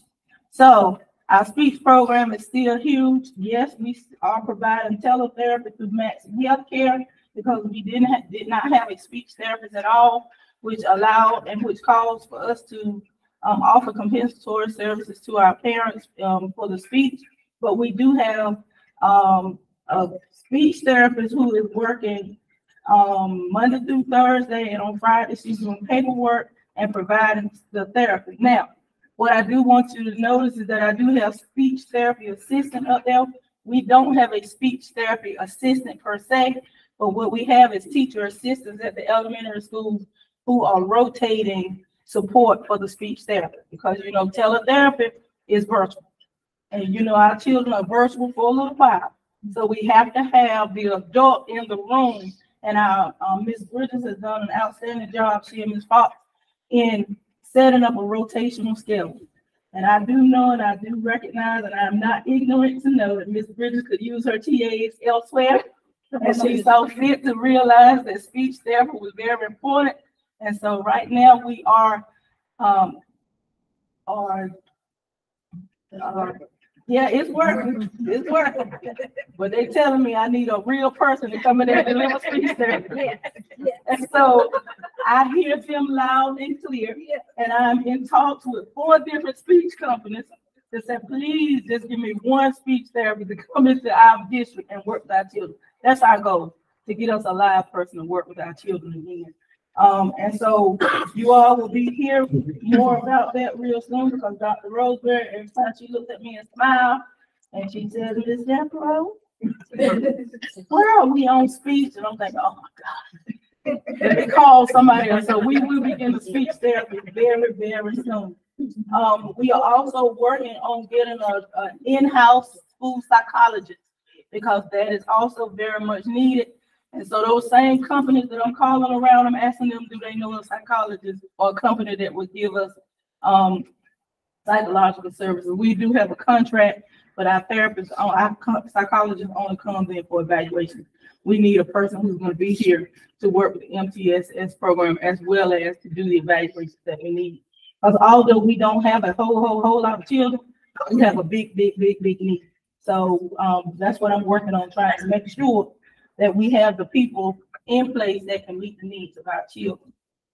By way of nonviolent crisis intervention, this is not on the slide, but we do know that we have several behavioral monitors who are working with children in our district. And so we are working to secure training for those monitors who are working with children, behavioral support training. And I've also talked with a company who is going to come in and provide the training for our principals, our teachers, our staff, so that they can create behavior support teams at their schools. But in addition, he's going to provide train-the-trainer model, so we won't get caught again. We'll have our own trainers within our district so that they can train our people every year. Now, compensatory education. This also is a hot button for our EC department, because we do have gaps in staff. And when students when students do not have their EC services, their special education services, then the parents are offered compensatory education, meaning we're not trying to make up, because once you lose time, you lose time. However, we can't go and try to offer some services to help them kind of close gaps a little bit over time. But I wanted to share with you briefly just our process. We have overhauled our process from last semester. I've met with the principals. We've also met with our instructional team and Dr. Roseborough, and our process is as follows. And I wanted to share with you, because when parents call you, you'll have some lens of what is supposed to happen. So initially, the parents will be informed of that there was a gap in service. A gap in service occurs when the child's special education service is not able to be delivered, either because of teacher absence, school closure, or whatever reason. But the parents are going to be informed. Then the parent is going to be asked to come and meet with the principal. The principal and the parent, with the support of the teachers, because the principal is going to pull the teachers in, the parent will be given option to either receive or decline. Right now, we have sent letters out for middle school parents in the absence of teacher, as well as for speech services. But the principals know that starting last week, I think when I met with them, I think starting Thursday, I told them every time the EC teacher was out, parents should receive notification that the EC teacher is not there, and they should be off compensatory services. Now, the parent and principal must mutually agree upon the amount of type, the location, and the service to be provided. The children will only receive services on the goals in which they were denied access to. So it's not like they're gonna get them today and then they're gonna work on the whole year. No, whatever goal is in the IEP, that's what the compensatory education should be delivered according to that goal. Okay. Well, like I said, we can't make up time. However, we can continue to teach those goals, remediate those goals, so that those gaps can close a little bit more. And once they come up with their plan, the parent as well as the principal will sign a compensatory education plan. So that's something that you all need to just tuck away in one of those brain cells to pull out. Ask the parent, did you do the compensatory ed plan? And if they said, I haven't gotten anything, call the principal. Okay? Because that's where it starts. They can call the central office, they can talk to Ms. Fox, Dr. Roseborough, they can even talk to me. But the law says the principal and the parent will mutually agree. So principals, and I'm gonna say this joking because they know my personality. They've been put on notice. They already know. If they call up here, we coming back. So that's our compensatory ed plan process. And unless my clicker wrong, that's all I have. Do y'all have any questions for me? Are there any questions from Ms. Deborah? I just have a question, and this might happen later on down the road. You mentioned like once we adopt the core, which I think this girl may be talking about, like we'll talk about supplemental, and I'll share that also again when we talk later. But just think about evidence-based supplemental resources, and also resources that with companies that we select that have third-party research to prove that their supplemental resources work. I don't know where we're at as far as the evaluation process, but would love for that to be included in that process for evaluating. I understand, and you're exactly right, and it definitely will be, because with compensatory ed or with just special ed in general, we must always use evidence-based programs. Sometimes one of the things that when I met with the EC teachers, one of the things when we started talking about curriculum, and I asked, what curriculum are you using? And me being an EC teacher myself, I knew. They was like, well, I just pull stuff. And that pulling stuff is not what is allowed, not supposed to be done. It's supposed to be evidence-based. So that's why the first thing we did, we tapped into iReady, because iReady has a supplemental section just for special education or kids who are behind. So that's why the elementary and middle school was kind of okay, because all teachers know that we're supposed to use iReady. High school, we didn't have anything. So we're pulling things, the teachers are pulling resources, but I needed to be evidence-based and have scientific research behind it. And I know with I sit in the instructional team meetings every Monday. Woohoo! I'm sitting every Monday and I talk with everybody. There's everybody. You all have to come see sometime. We're all talking about instruction and we're talking about curriculum. And the way that the systematic way that they went through to establish the core for the elementary, middle, and high is second to none. So I have no doubt in my mind that they have, as they said, wring out all of the bad programs to choose the best programs for core. And that's exactly what I want to do for EC. And I'm doing it with them. So it's not just me and Fox and the EC teachers alone. We're doing it with the team for the EC. Thank you. All right. In the words of my pastor, when you said all you know, it's time to go.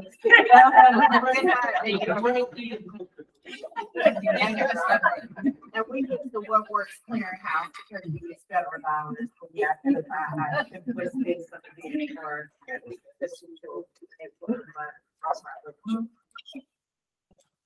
Next up is the critical hearing update with Ms. Audrey Bowe.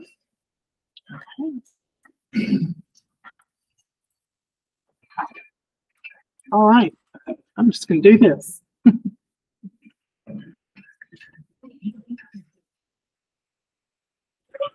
All right, good evening. Whoops. I'll start with our curriculum update, which we were just talking about. And so,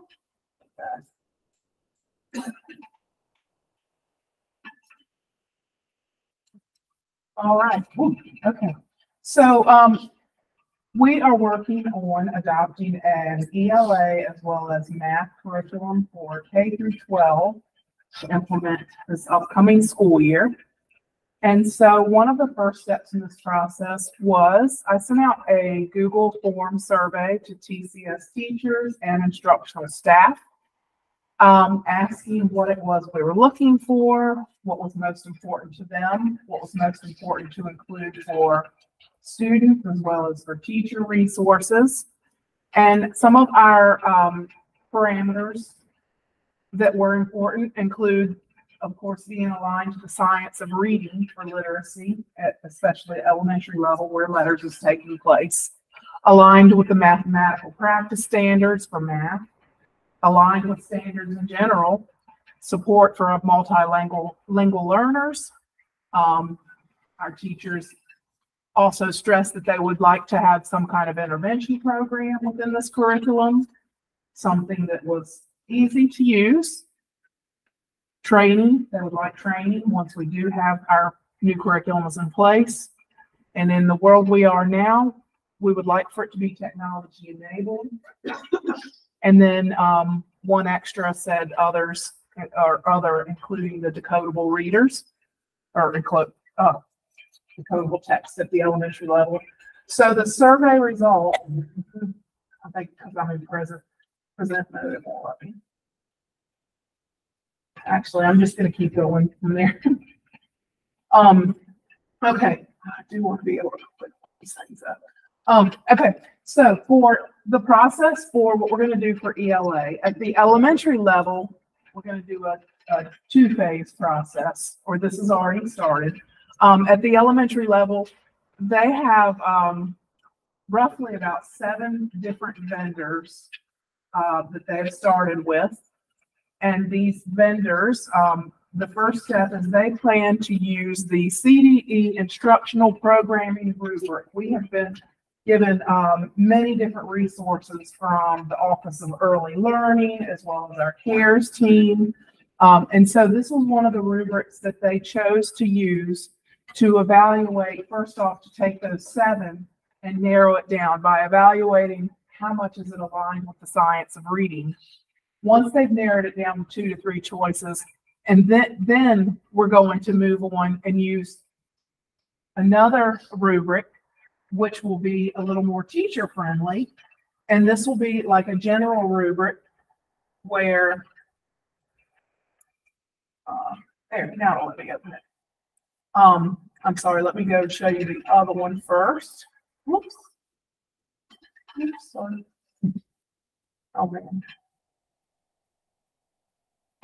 So this will take you to the very detailed rubric the elementary school has chosen to use to narrow their choices down based on if it's aligned to the science of reading.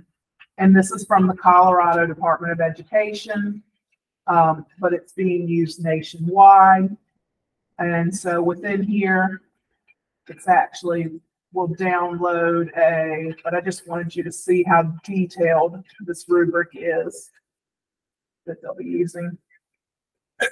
And so across the bottom, you can see it's lots of tabs where they're in phase 1 evaluation right now, and then they'll move on to phase 2. But just to give you an idea of what all it looks like, you know, we're looking at the sections of, or the foundations of reading, phonological and phonemic awareness, as well as phonics and word study, as well as vocabulary, and on and on.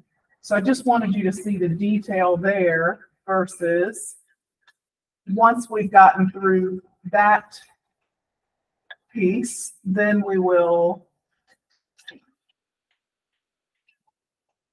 utilize this rubric, which takes in some of those parameters that we saw in the surveys that teachers submitted, the things that they wanted. And so we have aligned to the science or to the North Carolina Standard Course of Study, high interest, engaging content, materials presented in an easy to follow format, integrated assessments. Is there digital curriculum, teacher materials in addition to student version, differentiated materials, intervention materials, that was one of those parameters, and so forth and so forth. And so this is what we plan on using during PLCs, where teachers will actually take those two vendor and score, and based on that score, then our next step would be to have all of those scores and get back here, I'm sorry. And so then for both ELA and for math, after we've done that, we're going to score and select based on those scores the final curriculum, and then we present it to the board for approval. All right, and so right now, these were those vendors that I was referring to. Elementary ELA, I said it was about 7 that they wanted to evaluate first. So again, we're taking that science of reading and doing that evaluation first, and then narrowing it down. And then for elementary math, we're looking at SAVIS and Vision and HMH Go Math. And then for middle school and high school ELA, we are looking at the College Board, Springboard, as well as HMH into literature.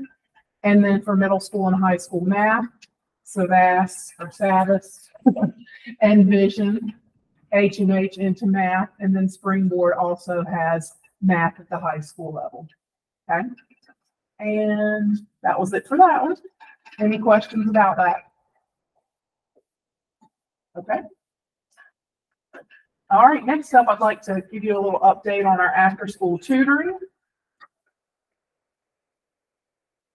Okay, and so I think you know a little bit about this, but we do have currently have after-school tutoring from 3rd all the way through 8th grade for English language arts, and then high school English 2, and then 3rd through 8th grade math, as well as 8th grade and high school math 1.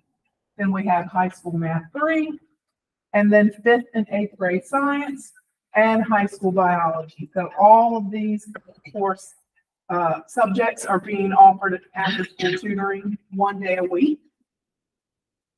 And so here it is, that 1 day a week for 9 weeks total, approximately. We've had a little incidents here and there where things have had to change or cancellation. But for the most part, we have our Tuesdays groups, our Wednesday group, and then our Thursday group covering everything. What subjects and which days. We tried to also do this so that we have students that would be able to attend if they needed tutoring for more than one subject. We tried to make it work so that they could attend on more than one day because of that. And so approximate number of students per course, you can see for, this is what Ms. Bridgers has shared, 8. So 3rd grade, 4th grade at 8, 5th grade at 6, 6th grade at 7, 7th grade at 9, 9. And you can see therefore, this is for English, all of our Englishes that are being offered. And then for math, our approximate numbers for math, this is what we have right now for math and all of the courses, subjects that are being offered after school. And then for our science. And so this is what the structure looks like for our tutoring sessions, roughly. There's a do now section up to 15 minutes. Then we provide a mini lesson of direct teaching up to 20 minutes, and then small groups up to 40 minutes. What they're using is the iReady Teacher Toolbox lessons for small group differentiation. And then at the end, some kind of quick formative assessment or an exit ticket. And so that's what our structure is looking like for after school tutoring. And The materials that we're using include our released EOG and EOC items at the CMS and CHS level. And then we have iReady for TES and CMS. Within that is Think Up, which is a good intervention program. iExcel we have for CMS and CHS. iExcel has all four. It has ELA, math, science, and social studies at the middle school level, as well as ELA and math at the high school level. And then we also purchased from the ABC or American Book Company, we purchased the EOG/EOC test prep books for our tutoring groups, as well as they have a whole online piece as well. And so we have those for all of our subjects and grade levels that are being tutored after school. And then another resource that CHS has is Delta Math. Okay. And that was the last one for that. Any questions about the after school tutoring? Okay. Thank you. I would add, I mentioned what earlier, I'm not sure if there's some evidence for that, so that's also an opportunity for us to identify other evidence-based programs such as learning balance and building business and resource efficient. That kind of breakdowns this way. Evidence for SL, if you can look, it's all like program, it's like federal and others. You can just look at it really incremental or supplemental. It rates it strong, promising. Yes, that's what I just want to make sure. Yet when we were doing it today, I think that's on our list, one of our lists. Mm-hmm. And then there's ed reports as well. Mm-hmm. We've got a big list of good resources. Are there any other questions?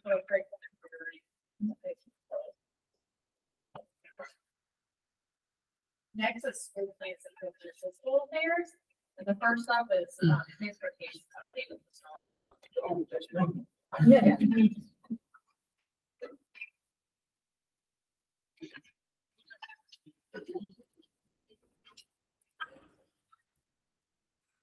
Good evening.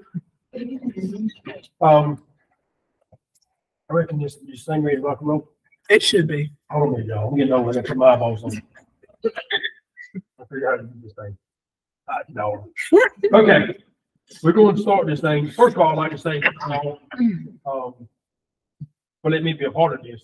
I ain't been here but about 8 months, but I have really thoroughly enjoyed it. I've learned a lot. This was a step up for me from where I came, but I have learned a lot, and I really appreciate the opportunity. It's been very eye-opening, I would say. So, but anyway, I've learned some things. I have seen some things I don't really care. I don't like, some things I like. So, but anyway, we're going to start off with replacement of the county card. And this is just something that's kind of coming up in the near future. I just want to let y'all be aware of it. As y'all can see, it's old. And it's got a bunch of miles on it. It's high miles. I actually written miles down. It's got right at 100,000 miles on it. The engine has an issue when it gets hot. The engine has a knock in the bottom end of it. When it's cold and you crank it up, it's fine. But when you let it run and get warm, you start hearing a knock in the bottom end of it. Air conditioning don't work exactly right. It blows out the defrost all the time, so it fogs your windows up. I mean, just being honest.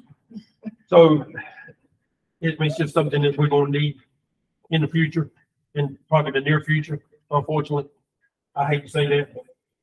And I told Dr. Roseborough, I wouldn't send my wife home nowhere. So I can't expect nobody from here to take off with it, especially go on a trip, a long trip. I'd be very precautious of it. If it's around town, where somebody can come and get you if you break down, that's one thing. But I definitely would take it for a long trip, just being honest.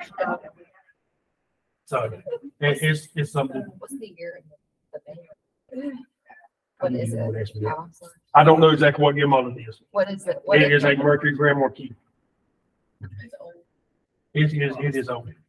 And I just kind of give y'all some insight. I've done some research on it.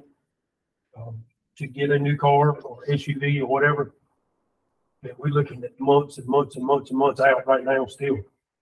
So, I mean, get ready to do it. It's still going to take quite a period of time to get it.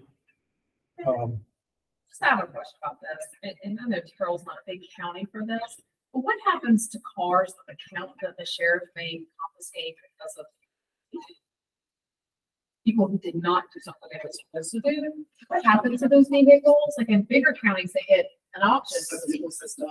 Do we have that? I know I was trying to get it. I'm talking about people who drive under the influence when those cars are confiscated. Like, have we ever reached out to find out if we confiscate those Officer cars? Franks went on the search. Yes, he did. Oh, yeah. Right now, but if there's a seized vehicle. Yeah. And it's sold, then the proceeds of that sale, these vehicles. Do we ever, Haven't had any. do we ever find out what made that car is? Because it may be beneficial to. Yes, that when there is a seized vehicle, then all the vehicles. Okay. Is it, I mean, I don't hear this back and we're all over. could we follow up with our lawyer and see how they get that report? Because if someone like sees the vehicle and it was a good car, according to our mechanic, I would think that we would probably bolt the car instead of taking the proceeds for it being settled. I'm scared. It's the license because it's got. That's what Officer Frank said. He researched that first. Uh-huh. Cause he was even out there searching to see if he could get a car from a local dealership or something. Yeah, he was looking at a local dealership. We also went online and looked at the surplus for the state. All of them were. Okay. Yeah, so. Place an order, and you stop this kind of vehicle and you Well, Don't think we can do that. I don't think we can quite do that, but I when I did call and inquired about it, Oh, Lord. I just been when I did call and inquire about it, they did tell me that your chances of getting a SUV would be a lot greater than it would be for a car. So anyway, moving on, just kind of, just start out, let y'all know what was going on with this. Next of all, this is a need. We need some activity buses. As you can tell, we have one mini activity bus. It's old. It burns a lot of oil. It burns just about as much oil as it does gas. No, I'm just joking. Just joking. It ain't that bad, but it does burn quite a bit of oil. And it's more economical if you got a smaller group. Plus, the other good thing about it is you don't have to have a CDL license. So anybody who's got a regular driver's license can jump in and go with it. A big bus would be great. We've got two right now. We had an incident in Oak Creek this past Friday was a week ago, where when they got busted out, they put the bus out of commission. We couldn't use when it was on back order. We didn't know what we were going to do. So luckily I called the glass company in Winston and they said, bring it to me, I'll cut you a piece of safety glass and put it in. So I took the door off and took it to Winston and had a glass put in. So, but when we're down. And Miss Sherry called me today. We won't know if we have another bus for Thursday. We needed to know for Thursday. We don't have another. We're really short. So I mean, that's something that it's a need. It's a really a big need. Moving on. There goes our current activity buses. Like I told you, the mini bus, it's got a bunch of miles on it and it does burn oil. Full-size buses, put on there, we're putting a bunch of miles on the current fleet. And we are, but our numbers, we just don't have enough buses to supply the demand, especially when the activity field trips get going. I mean, you really need another bus. This is something that me and Dr. Roseborough has talked about. This is a service body for our work truck. Actually, what we have right now is just So it's a F-250 pickup truck. It's got a toolbox across the bed of it. Got no air compressor, no tools, no nothing. If we have a bus breaks down, or one that has a flat tire side of the road, we're kind of doing it. We're in water. I would definitely suggest possibly a service body on the back of the truck, and get some tools on it so we can actually use it for what it's meant for. So if we do have a breakdown or a flat tire or whatever, we can go to it and take care of it. So, and then at the bottom of it, just a few things that we need if we were to get the service body, just like a jag air compressor, a few little hand tools, something at least we can somewhat hopefully put the bus back together to get it off the side of the road. But I won't definitely leave one set beside the road. So that's something that we need to look into too. Y'all, when I got here, I got a list of things that of the buses that had been going through or had been inspected by another county. I think they parked about every one of them, and I've had my chance to go through them, as y'all heard earlier today.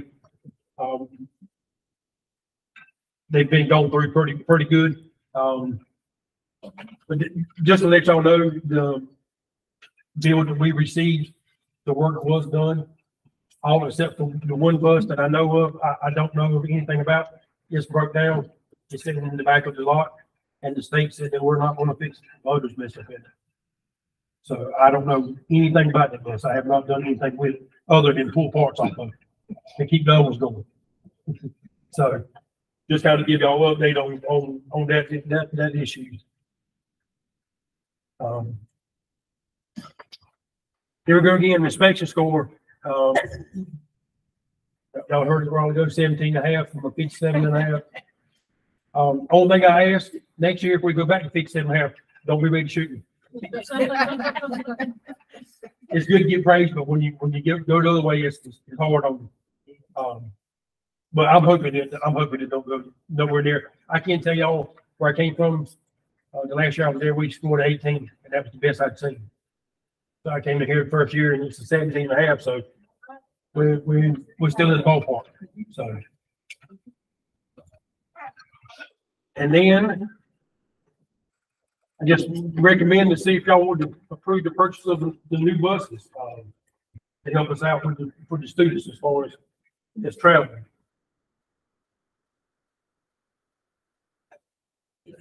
We have a question. Okay. Well, I think last year, we were told that, we're gonna get 2 replacement buses and 2 new buses. Where do we stand on? Actually, not this year, but this coming school year, we actually got 5 that are age out. We'll get 5 new ones next school year. And that's the yellow fleet? Yes, ma'am. And also I was told it was going to happen in March. I still haven't seen it. I still haven't got an email on it. There is it's kind of far out, but it's a Volkswagen lawsuit that's going on where they're buying back some of the international buses that's got certain engines in it, and we have one. Actually, the one that's broke down with the engine's bad would have been a second one. If we could have got it in before the motor messed up, we could have got both of those buses replaced. I understand they're going to do another round. So there may be a chance we're going to get 6 new buses next year. But I know 5 of them will age out next year. That was the one you're talking about, that's sort of thing. Probably the 2 places Yes, ma'am. that we were expecting. Mm-hmm. Thank you. Okay. Thank you. Thank you.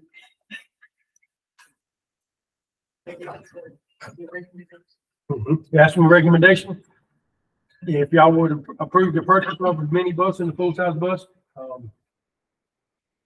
throw it out there. And there's the minibus did not have a lift. What about the larger bus? Did that have a lift? We have one larger bus that has a lift. Yes, ma'am. What is the cost of these 2? You see the quote in the assembly, please? I can't get in assembly. Mhm. Mhm. The mini bus was quoted at 80,347 to be paid for with ESSER funds.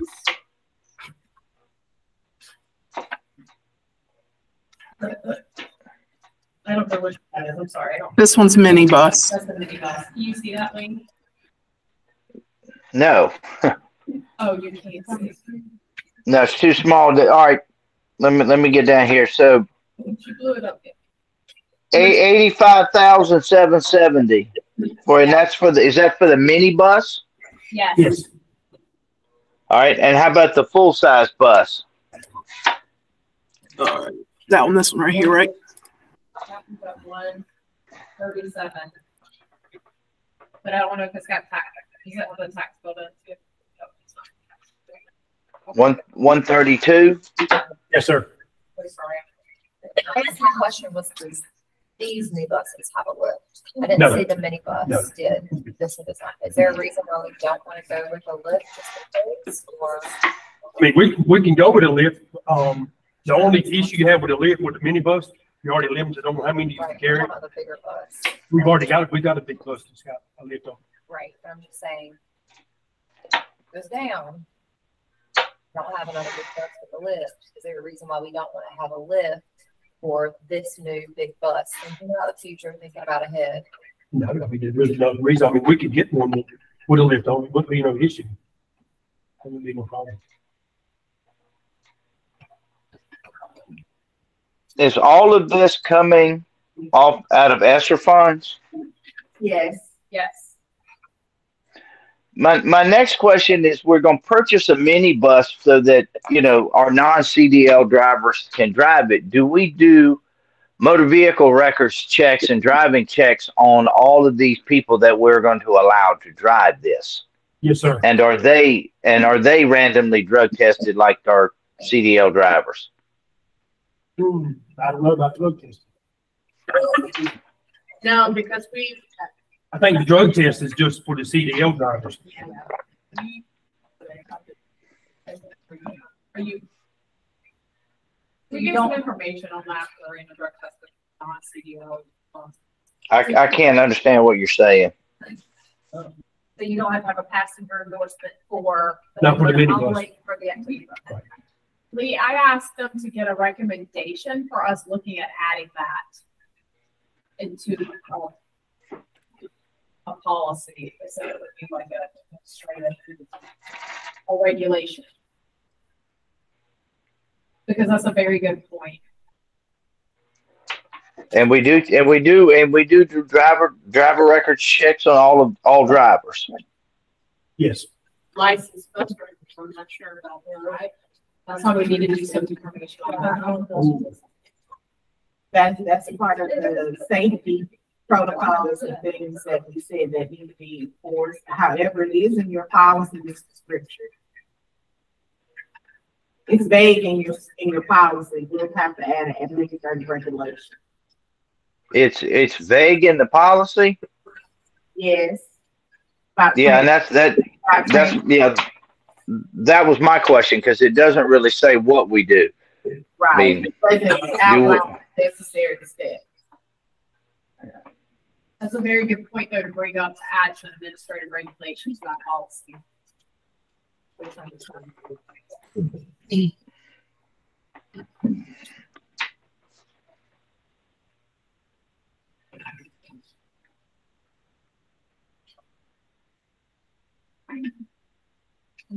There is a request for a motion to use ESSER funds for the purchase of a mini full-size activity bus. So Ms. Robin has made a motion to approve the mini bus purchase and full-size activity bus purchase of ESSER funds. Is there any discussion? The only thing I'd like to add is, for us to look into the possibilities of adding to at least one of the buses. If we're going to talk about equity, I don't want to discount students who might not be able to go on a field trip or do anything else because it's any disability. So I would like us to look into that. The big bus? At least the big bus. I understand it would take a lot of room for the minibus, but I do think that if we're looking into this and we have the extra funds to send it, I think that is important for us to make sure we're providing this for all of our students. It's noted that we will look into adding a list to that list.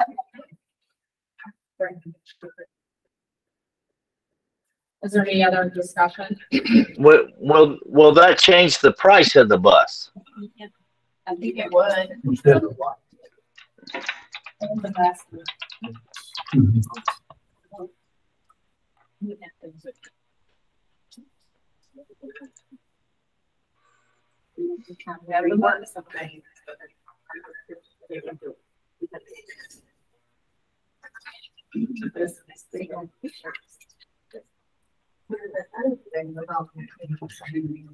I can get an estimate tomorrow. I'll be glad to. What to, and I'll leave it to.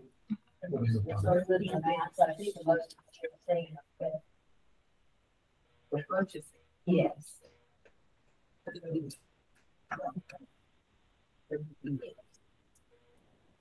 Okay. Thank you for bringing it to our attention. Is there any other discussion? The motion on the table is to approve the purchase of a mini and full-size activity bus with ESSER funds. How do you vote, Ms. Jody? I apologize. It's okay. You said the motion on the floor was to purchase the activity and some minute, we're going to have some funds, but we want to get an additional flow.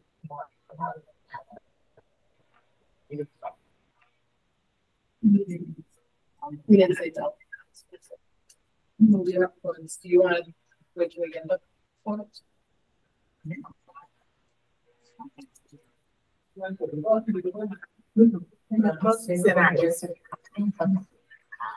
Is everybody okay with that? Someone said it. My question is, I need to reword our motion. Make sure To amend your motion? An amendment motion to make sure it does, it's stated in the record that that's all we have to do. Or not. We will see. But if not, it won't be. Would you like to withdraw your motion, have a new motion, or would you like to amend your motion?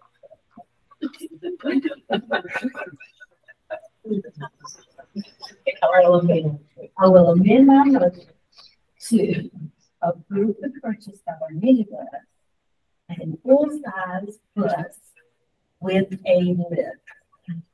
With, utilizing our. That's the correct. Okay. You get that in? Can you repeat? It's amended for motion to purchase a mini bus and a full-size activity bus with lift.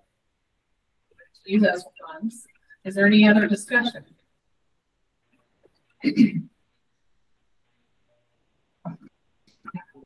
Hearing none. How do you vote, Ms. Jody? Yes. How do you vote, Ms. Jamie? Yes. How do you vote, Mr. Lee? Yes. How do you vote, Ms. Robin? Yes.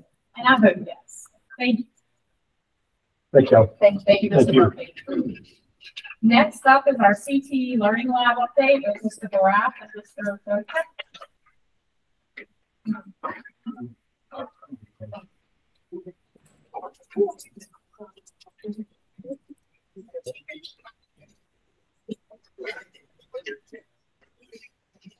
Advances.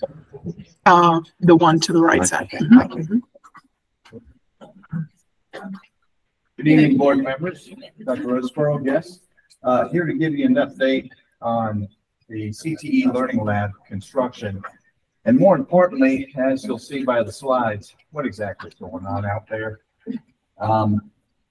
It's been something that I know you've been keeping in the back of your mind. Hey, we saw a fence go up, hey, we saw this, but why haven't we seen anything else out there? Well, give a little history quickly. The notice to proceed with the contractor, A.R. Chesson, was December 9th, okay? That was a while ago. I know it was. The contract is to be done end of August, it was substantial, and then the final completion, all the punch list, everything is done the end of October. Okay, sounding like a good solid schedule. able to get in there like right after the start of the storm and begin using the building. So far today, doesn't look like much, only 4 bullet items there. They directionally bored under the ground new data pathways under the parking lots to the buildings. You don't see that. Technology got to see that and to appreciate that. Demolition of the storm drain, again, in the ground, didn't really see anything there.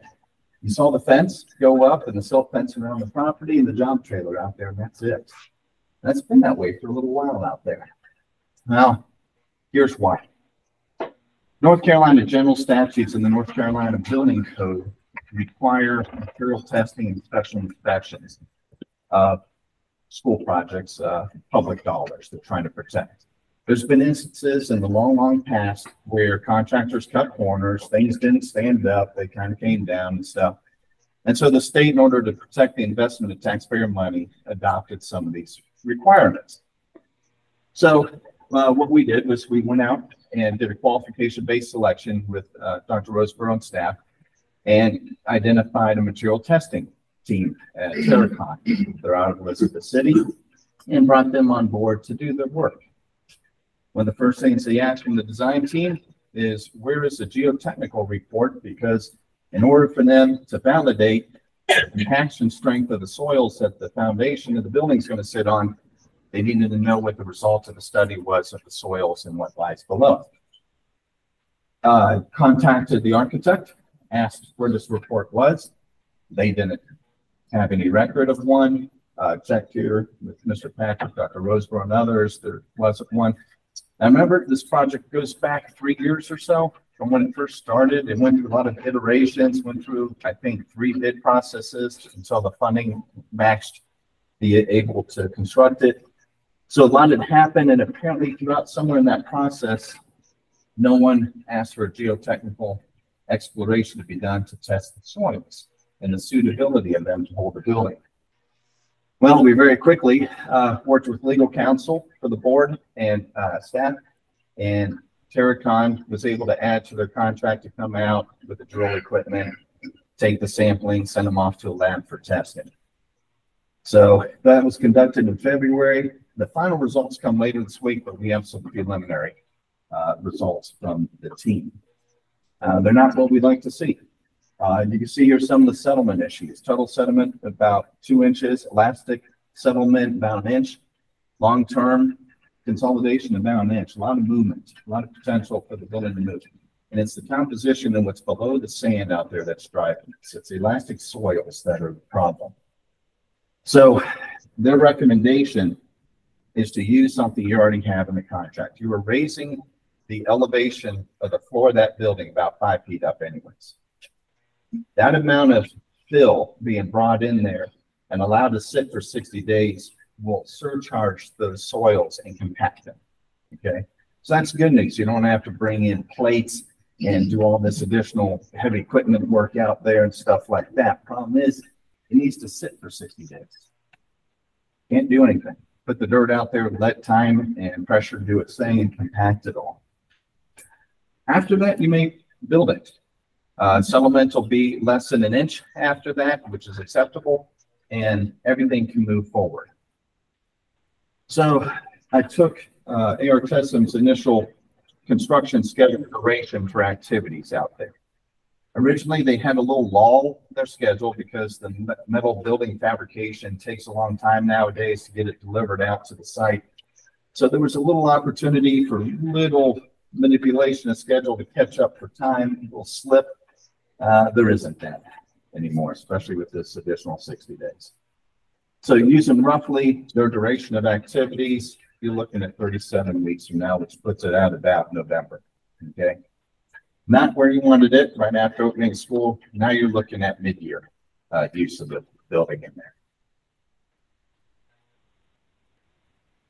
Next topic, obviously time, what's going on, all that. Want to know. Also want to know where we are with money. So contract about $1.7 million for the construction of the facility. To date, $88,000 has been billed, and we're paid. We're withholding 5% of that. General statutes allow you to have a little leverage over contractors and withhold some payment to keep the carrot dangling in front of them. So haven't spent a lot of money on this right now because not a lot's done. They can't invoice for anything that's not done out there. So they've got permits, they've got their mobilization, got those initial borings, the technology and or storm line demolition stuff, and then that's about it. However, during this whole process of starting, we began identifying items and elements that don't compromise the instructional spaces nor the ability for Mr. Patrick and his team to maintain the building, things that we can change to save some money in the project because some unforeseens or something that didn't get caught in the design always comes up with. So that's what a list of these are. Some of that, they're all negatives in the parentheses there. If there's nothing around them, like the bottom one, putting down luxury vinyl tile instead of VCT, that just means you never have to wax this building. So that saves a lot because keep in mind, this is a 1,700 square foot building away from the buildings that custodians are going to be going back and forth anyways with, so that'll save a lot over time. Here's some other items in there. Totaling right now a credit to you as a deduct of just under $14,000 per date. There are two large items that they're working on getting pricing on right now. One of the rooms had a lot of power all around the room, all over the place, and data ports all over the place. Working with technology on what's that room's going to do, how you're going to use it. You don't use data ports anymore. No one's plugged in. They're all on Wi-Fi. And so they came up with a layout that eliminated about half of those. So they're getting the pricing for that. So there'll be a credit, more money coming back to you. In the mechanical room, in a traditional new school, big school, 100,000 square foot school, you have an electrical room that has the main service coming in. It's 3-phase. You have this huge distribution panel. You have transformers, a lot of heat generation in there, and other things that you have to ventilate. This is the size of a home, 1,700 square feet. By default, the engineers put in venting systems and all this like they would in a traditional large school. So they're getting the prices to remove that because it's no more power service than you have in your home. So the heat distribution isn't a factor in that. So there'll be more credits coming, and we continue to work with the design team, the contractor, see if there's any others worth considering. So that number will go up. It's also going to have another impact. This delay in the process of putting all that fill out there, how this would have been built had the soil's been perfect. You can go right now out of the gate. They would have brought in 1 foot of fill, compacted and rolled it, set their footings on top of that. Then they would have brought more fill in to go behind the foundation to get it up to 5 feet. Now, since they have to surcharge it, they have to bring that same amount of fill in, but they've got to do it all at once, which means they have to then come back and cut in their footings when they do it. Also, we bring that fill in, you just can't make a perfect cube. It has to have a 2-to-1 slope away from it for erosion.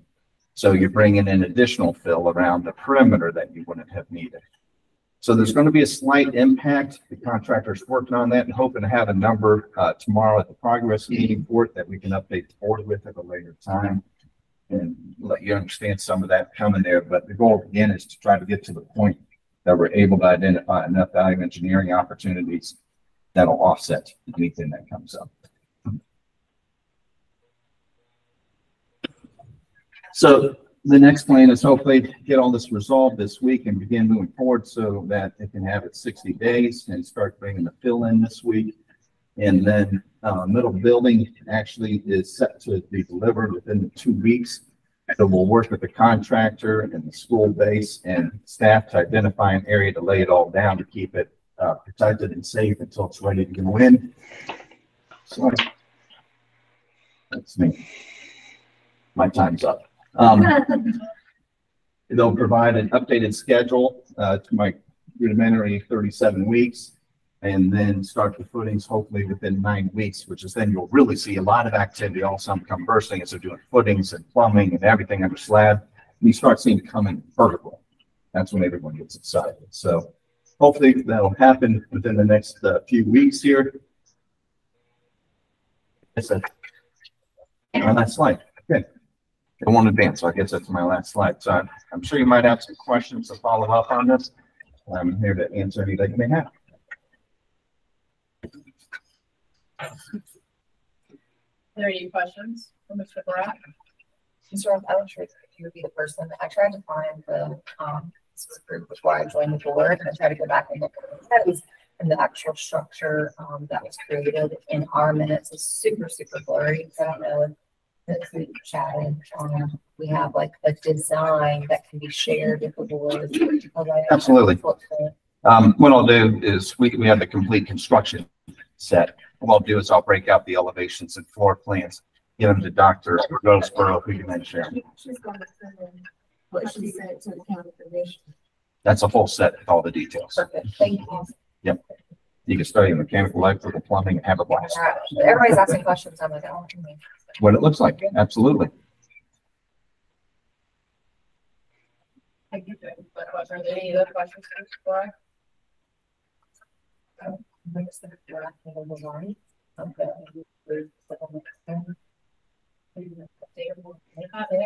if that's something that I'm sorry, what? Doug, it would be Doug, Mr. Patrick. She had questions about the athletic field lighting. Oh, yes. Update to the athletic field lighting.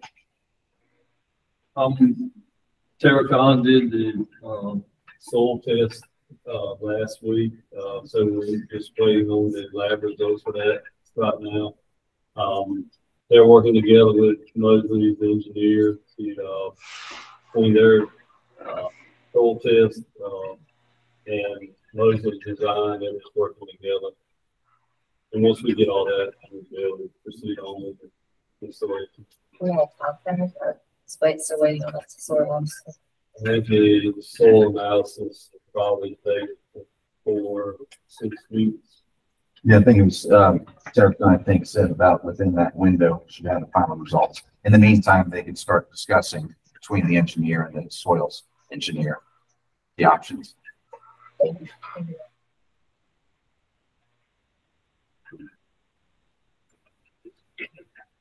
Are there any other questions about the CT learning lab for Mr. Barat?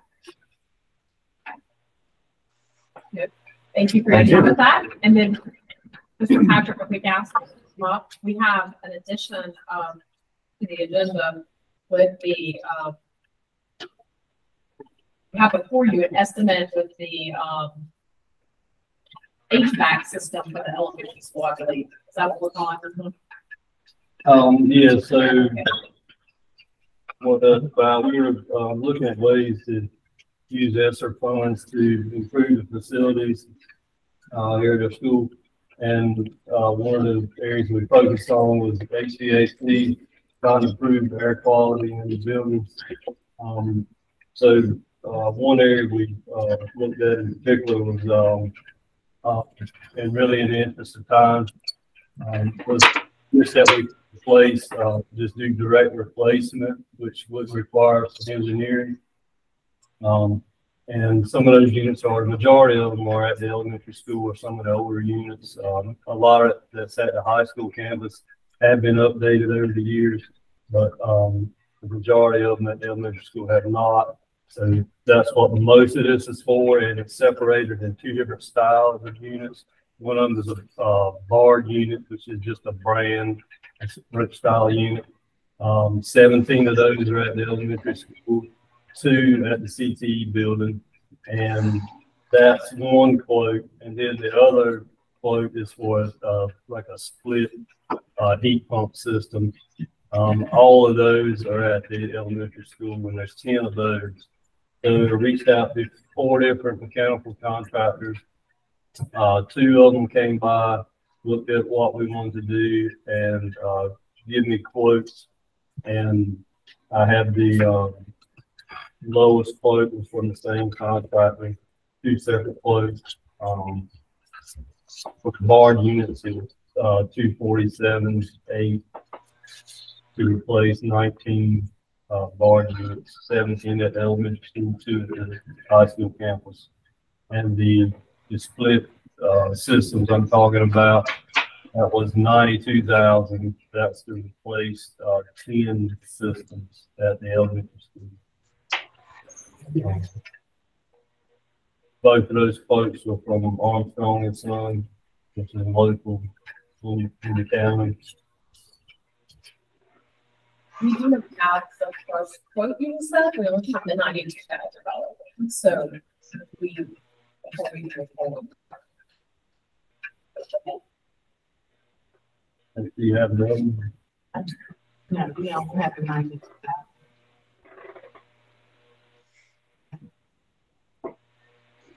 You want me to email it to you? Can you print it off like that?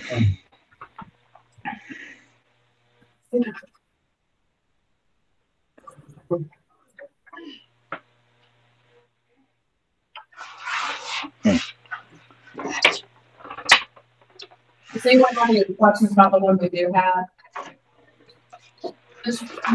Are you able to see that in your text messages?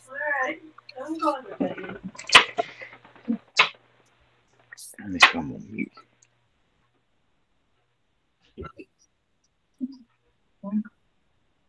He's muted. Lee, were you able to see that quote in your text messages?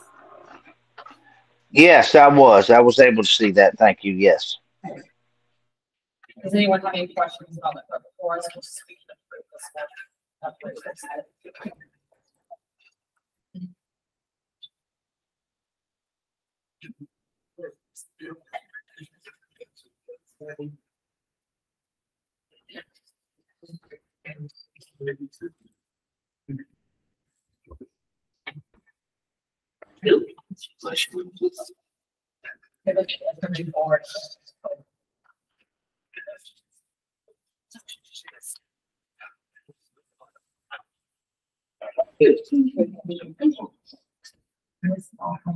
one.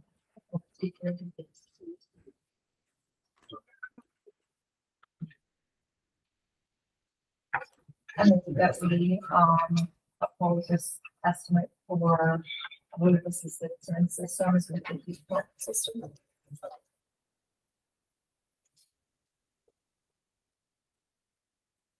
This Jody has made a motion to move forward with the estimate 11451 for the 10 units. Is there any discussion?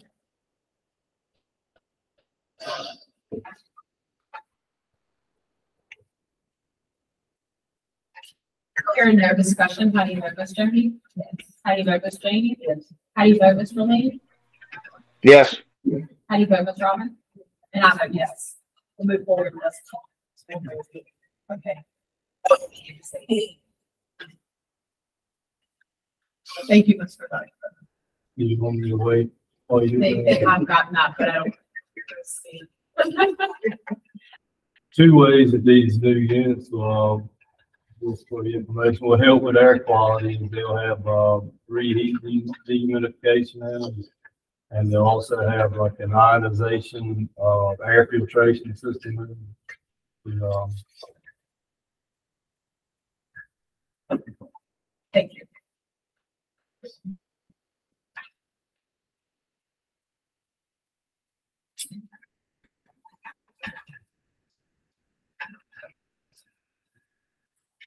Next up is the financial report from Mr. Simmons.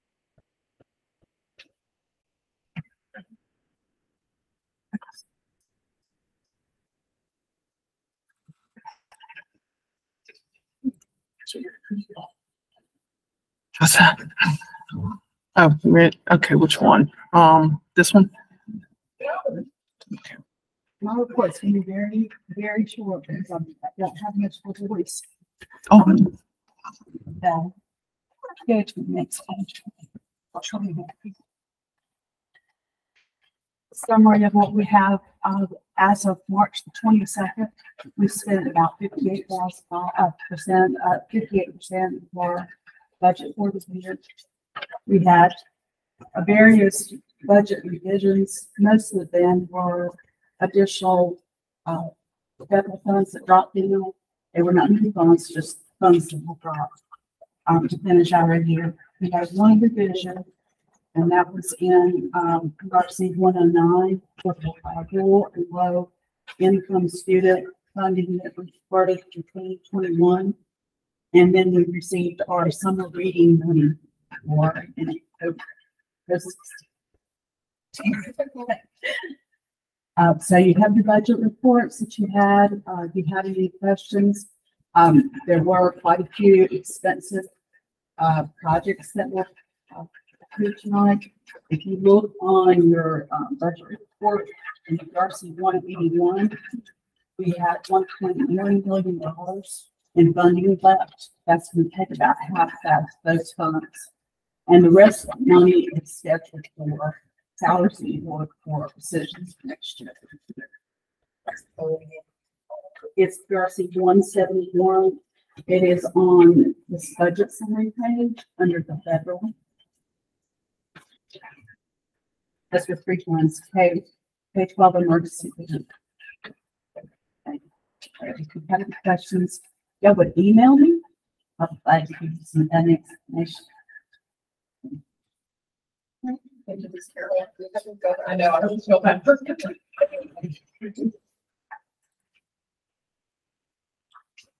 It's still. The next item on the board is policies. And just as a note for everyone. Oh, wait, I'm sorry. We have one more addition. I am so sorry. We have our two-way radio presentation. I apologize, guys. We brought in this. So last board meeting, Mr. Brickhouse addressed you about upgrading our aging two-way radio equipment using the DPI school safety grant. At that time, he had said we were gonna wait, we were waiting on the vendors to update their quotes, get them finalized. One vendor wanted to come back on campus and do some more testing. All that has taken place and we got the finalized quotes. We met with Dr. Roseborough last week and went over the quotes.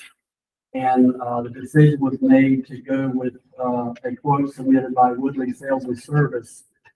You can see on the slide, we based that on several things, mainly the price, the services offered.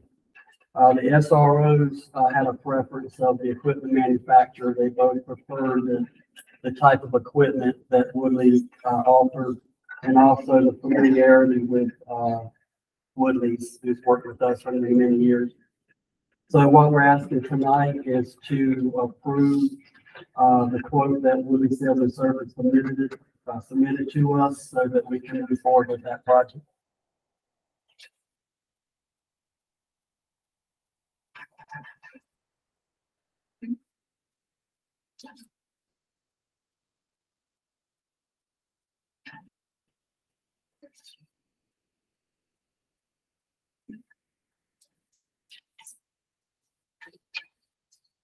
Just to remind everyone, this was brought up last month when you presented us with all the companies and you gave us an estimate of what to get. So that's why we have to bid. So it looks like it. Yeah, this is the one that we chose. How much would like grant? The total safety grant. I don't know. The total safety grant.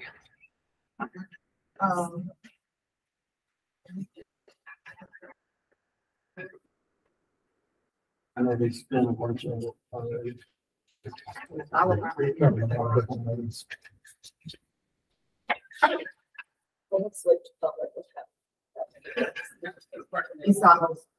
in the safety grant already outlined.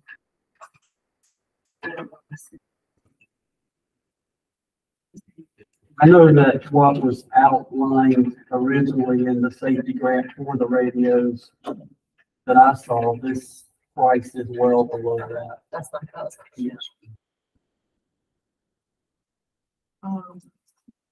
For the radios originally, it is supposed to be $73,232.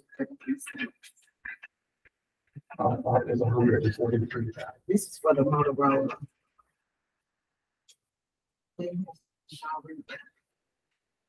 That may have been. That might have been after the revision. Yeah, I think it was. I think it was originally 143,000. I'm looking at the revised, that was put forward.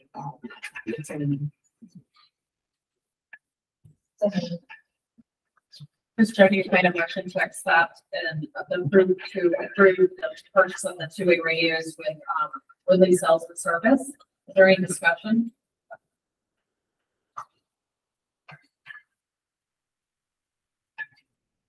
Hearing no discussion, how do you vote, Ms. Jody? Yes. How do you vote, Ms. Jamie? Yes. How do you vote, Mr. Lee? Yes. How do you vote, Ms. Roberts? And I vote yes.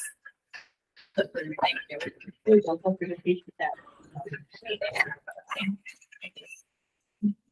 Next up is the policies. Under our policies, we have two policies to look at.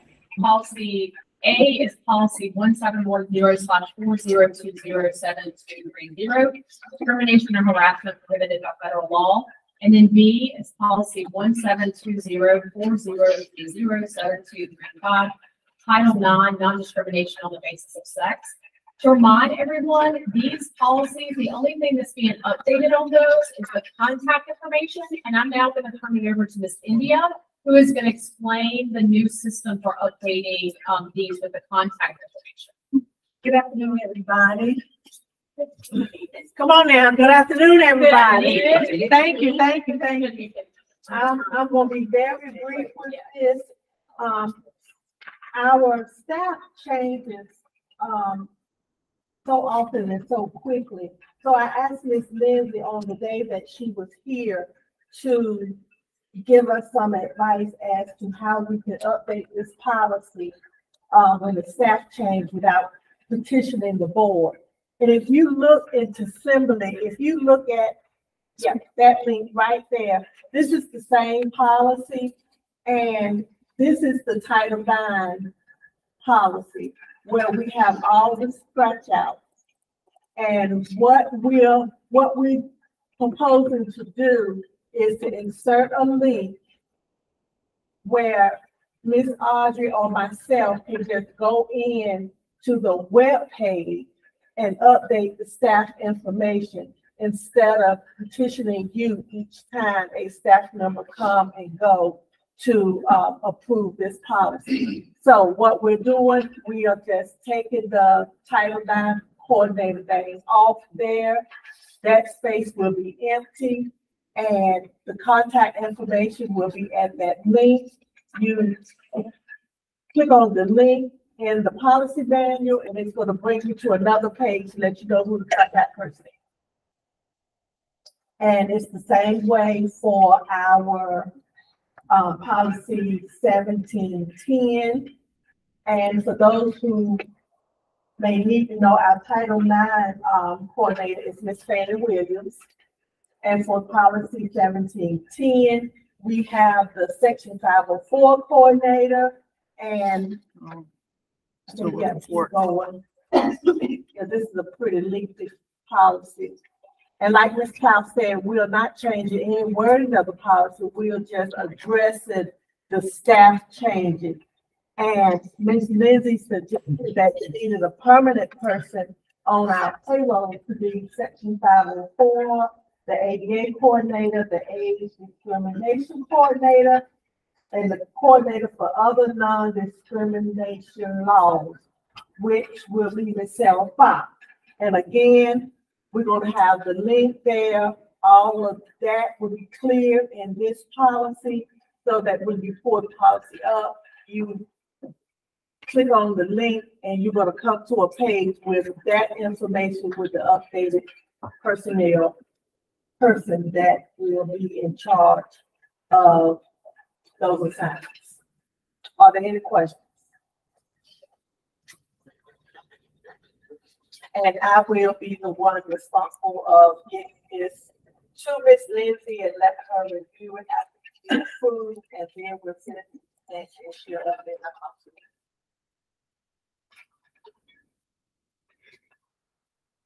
Thank you, Cynthia. What's the pleasure of the board? What's the pleasure of the board?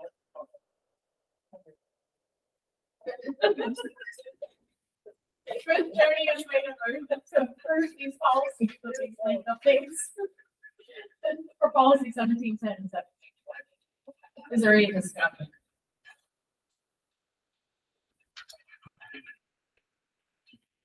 Hearing no discussion, how do you vote, Ms. Jody? Yes.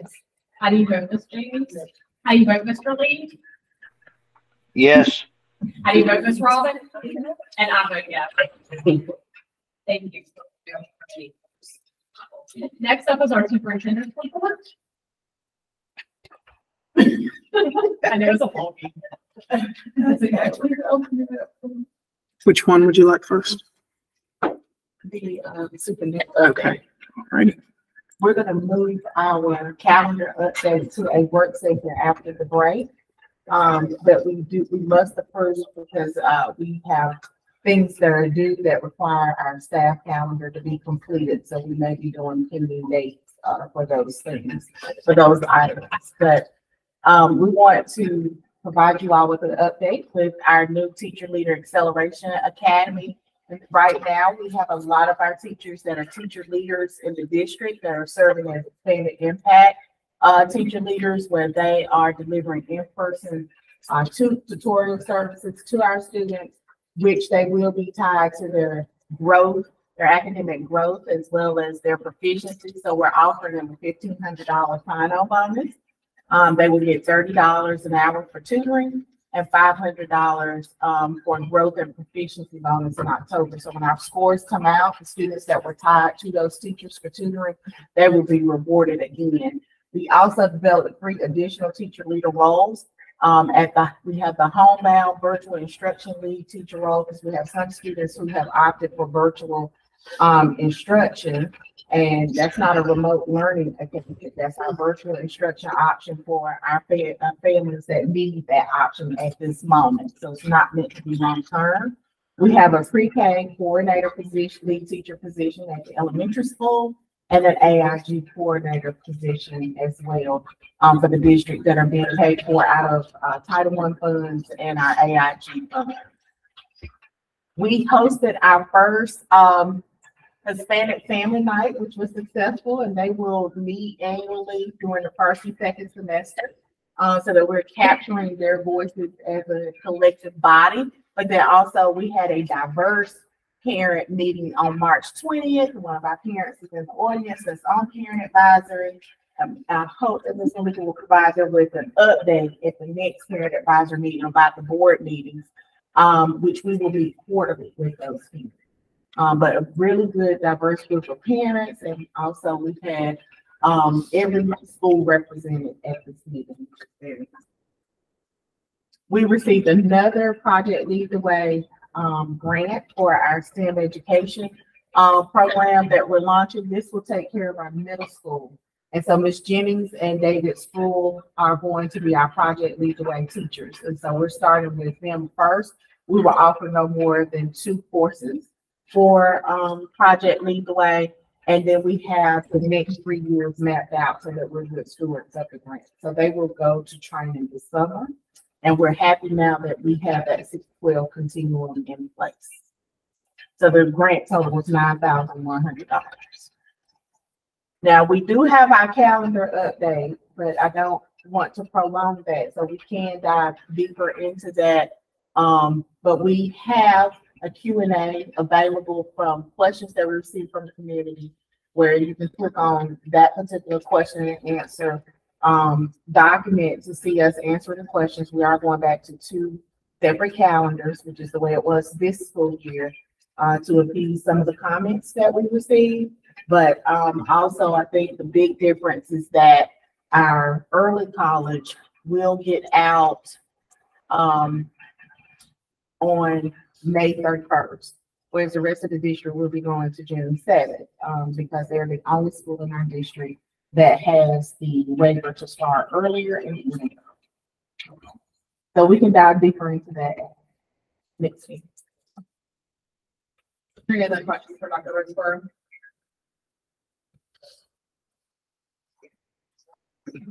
Thank you. Thank you all for all this time this evening. We part unless they found. Okay, we need a motion to adjourn.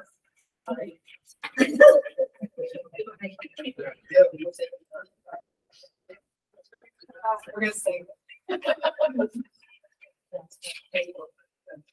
Okay. Okay. Is there a motion to adjourn? I'm sorry. Hearing no discussion. How do you vote, Ms. Jody? Yeah. How do you vote, Ms. Janie? How do you vote, Mr. Lee? Yes. How do you vote, Mr. Robin?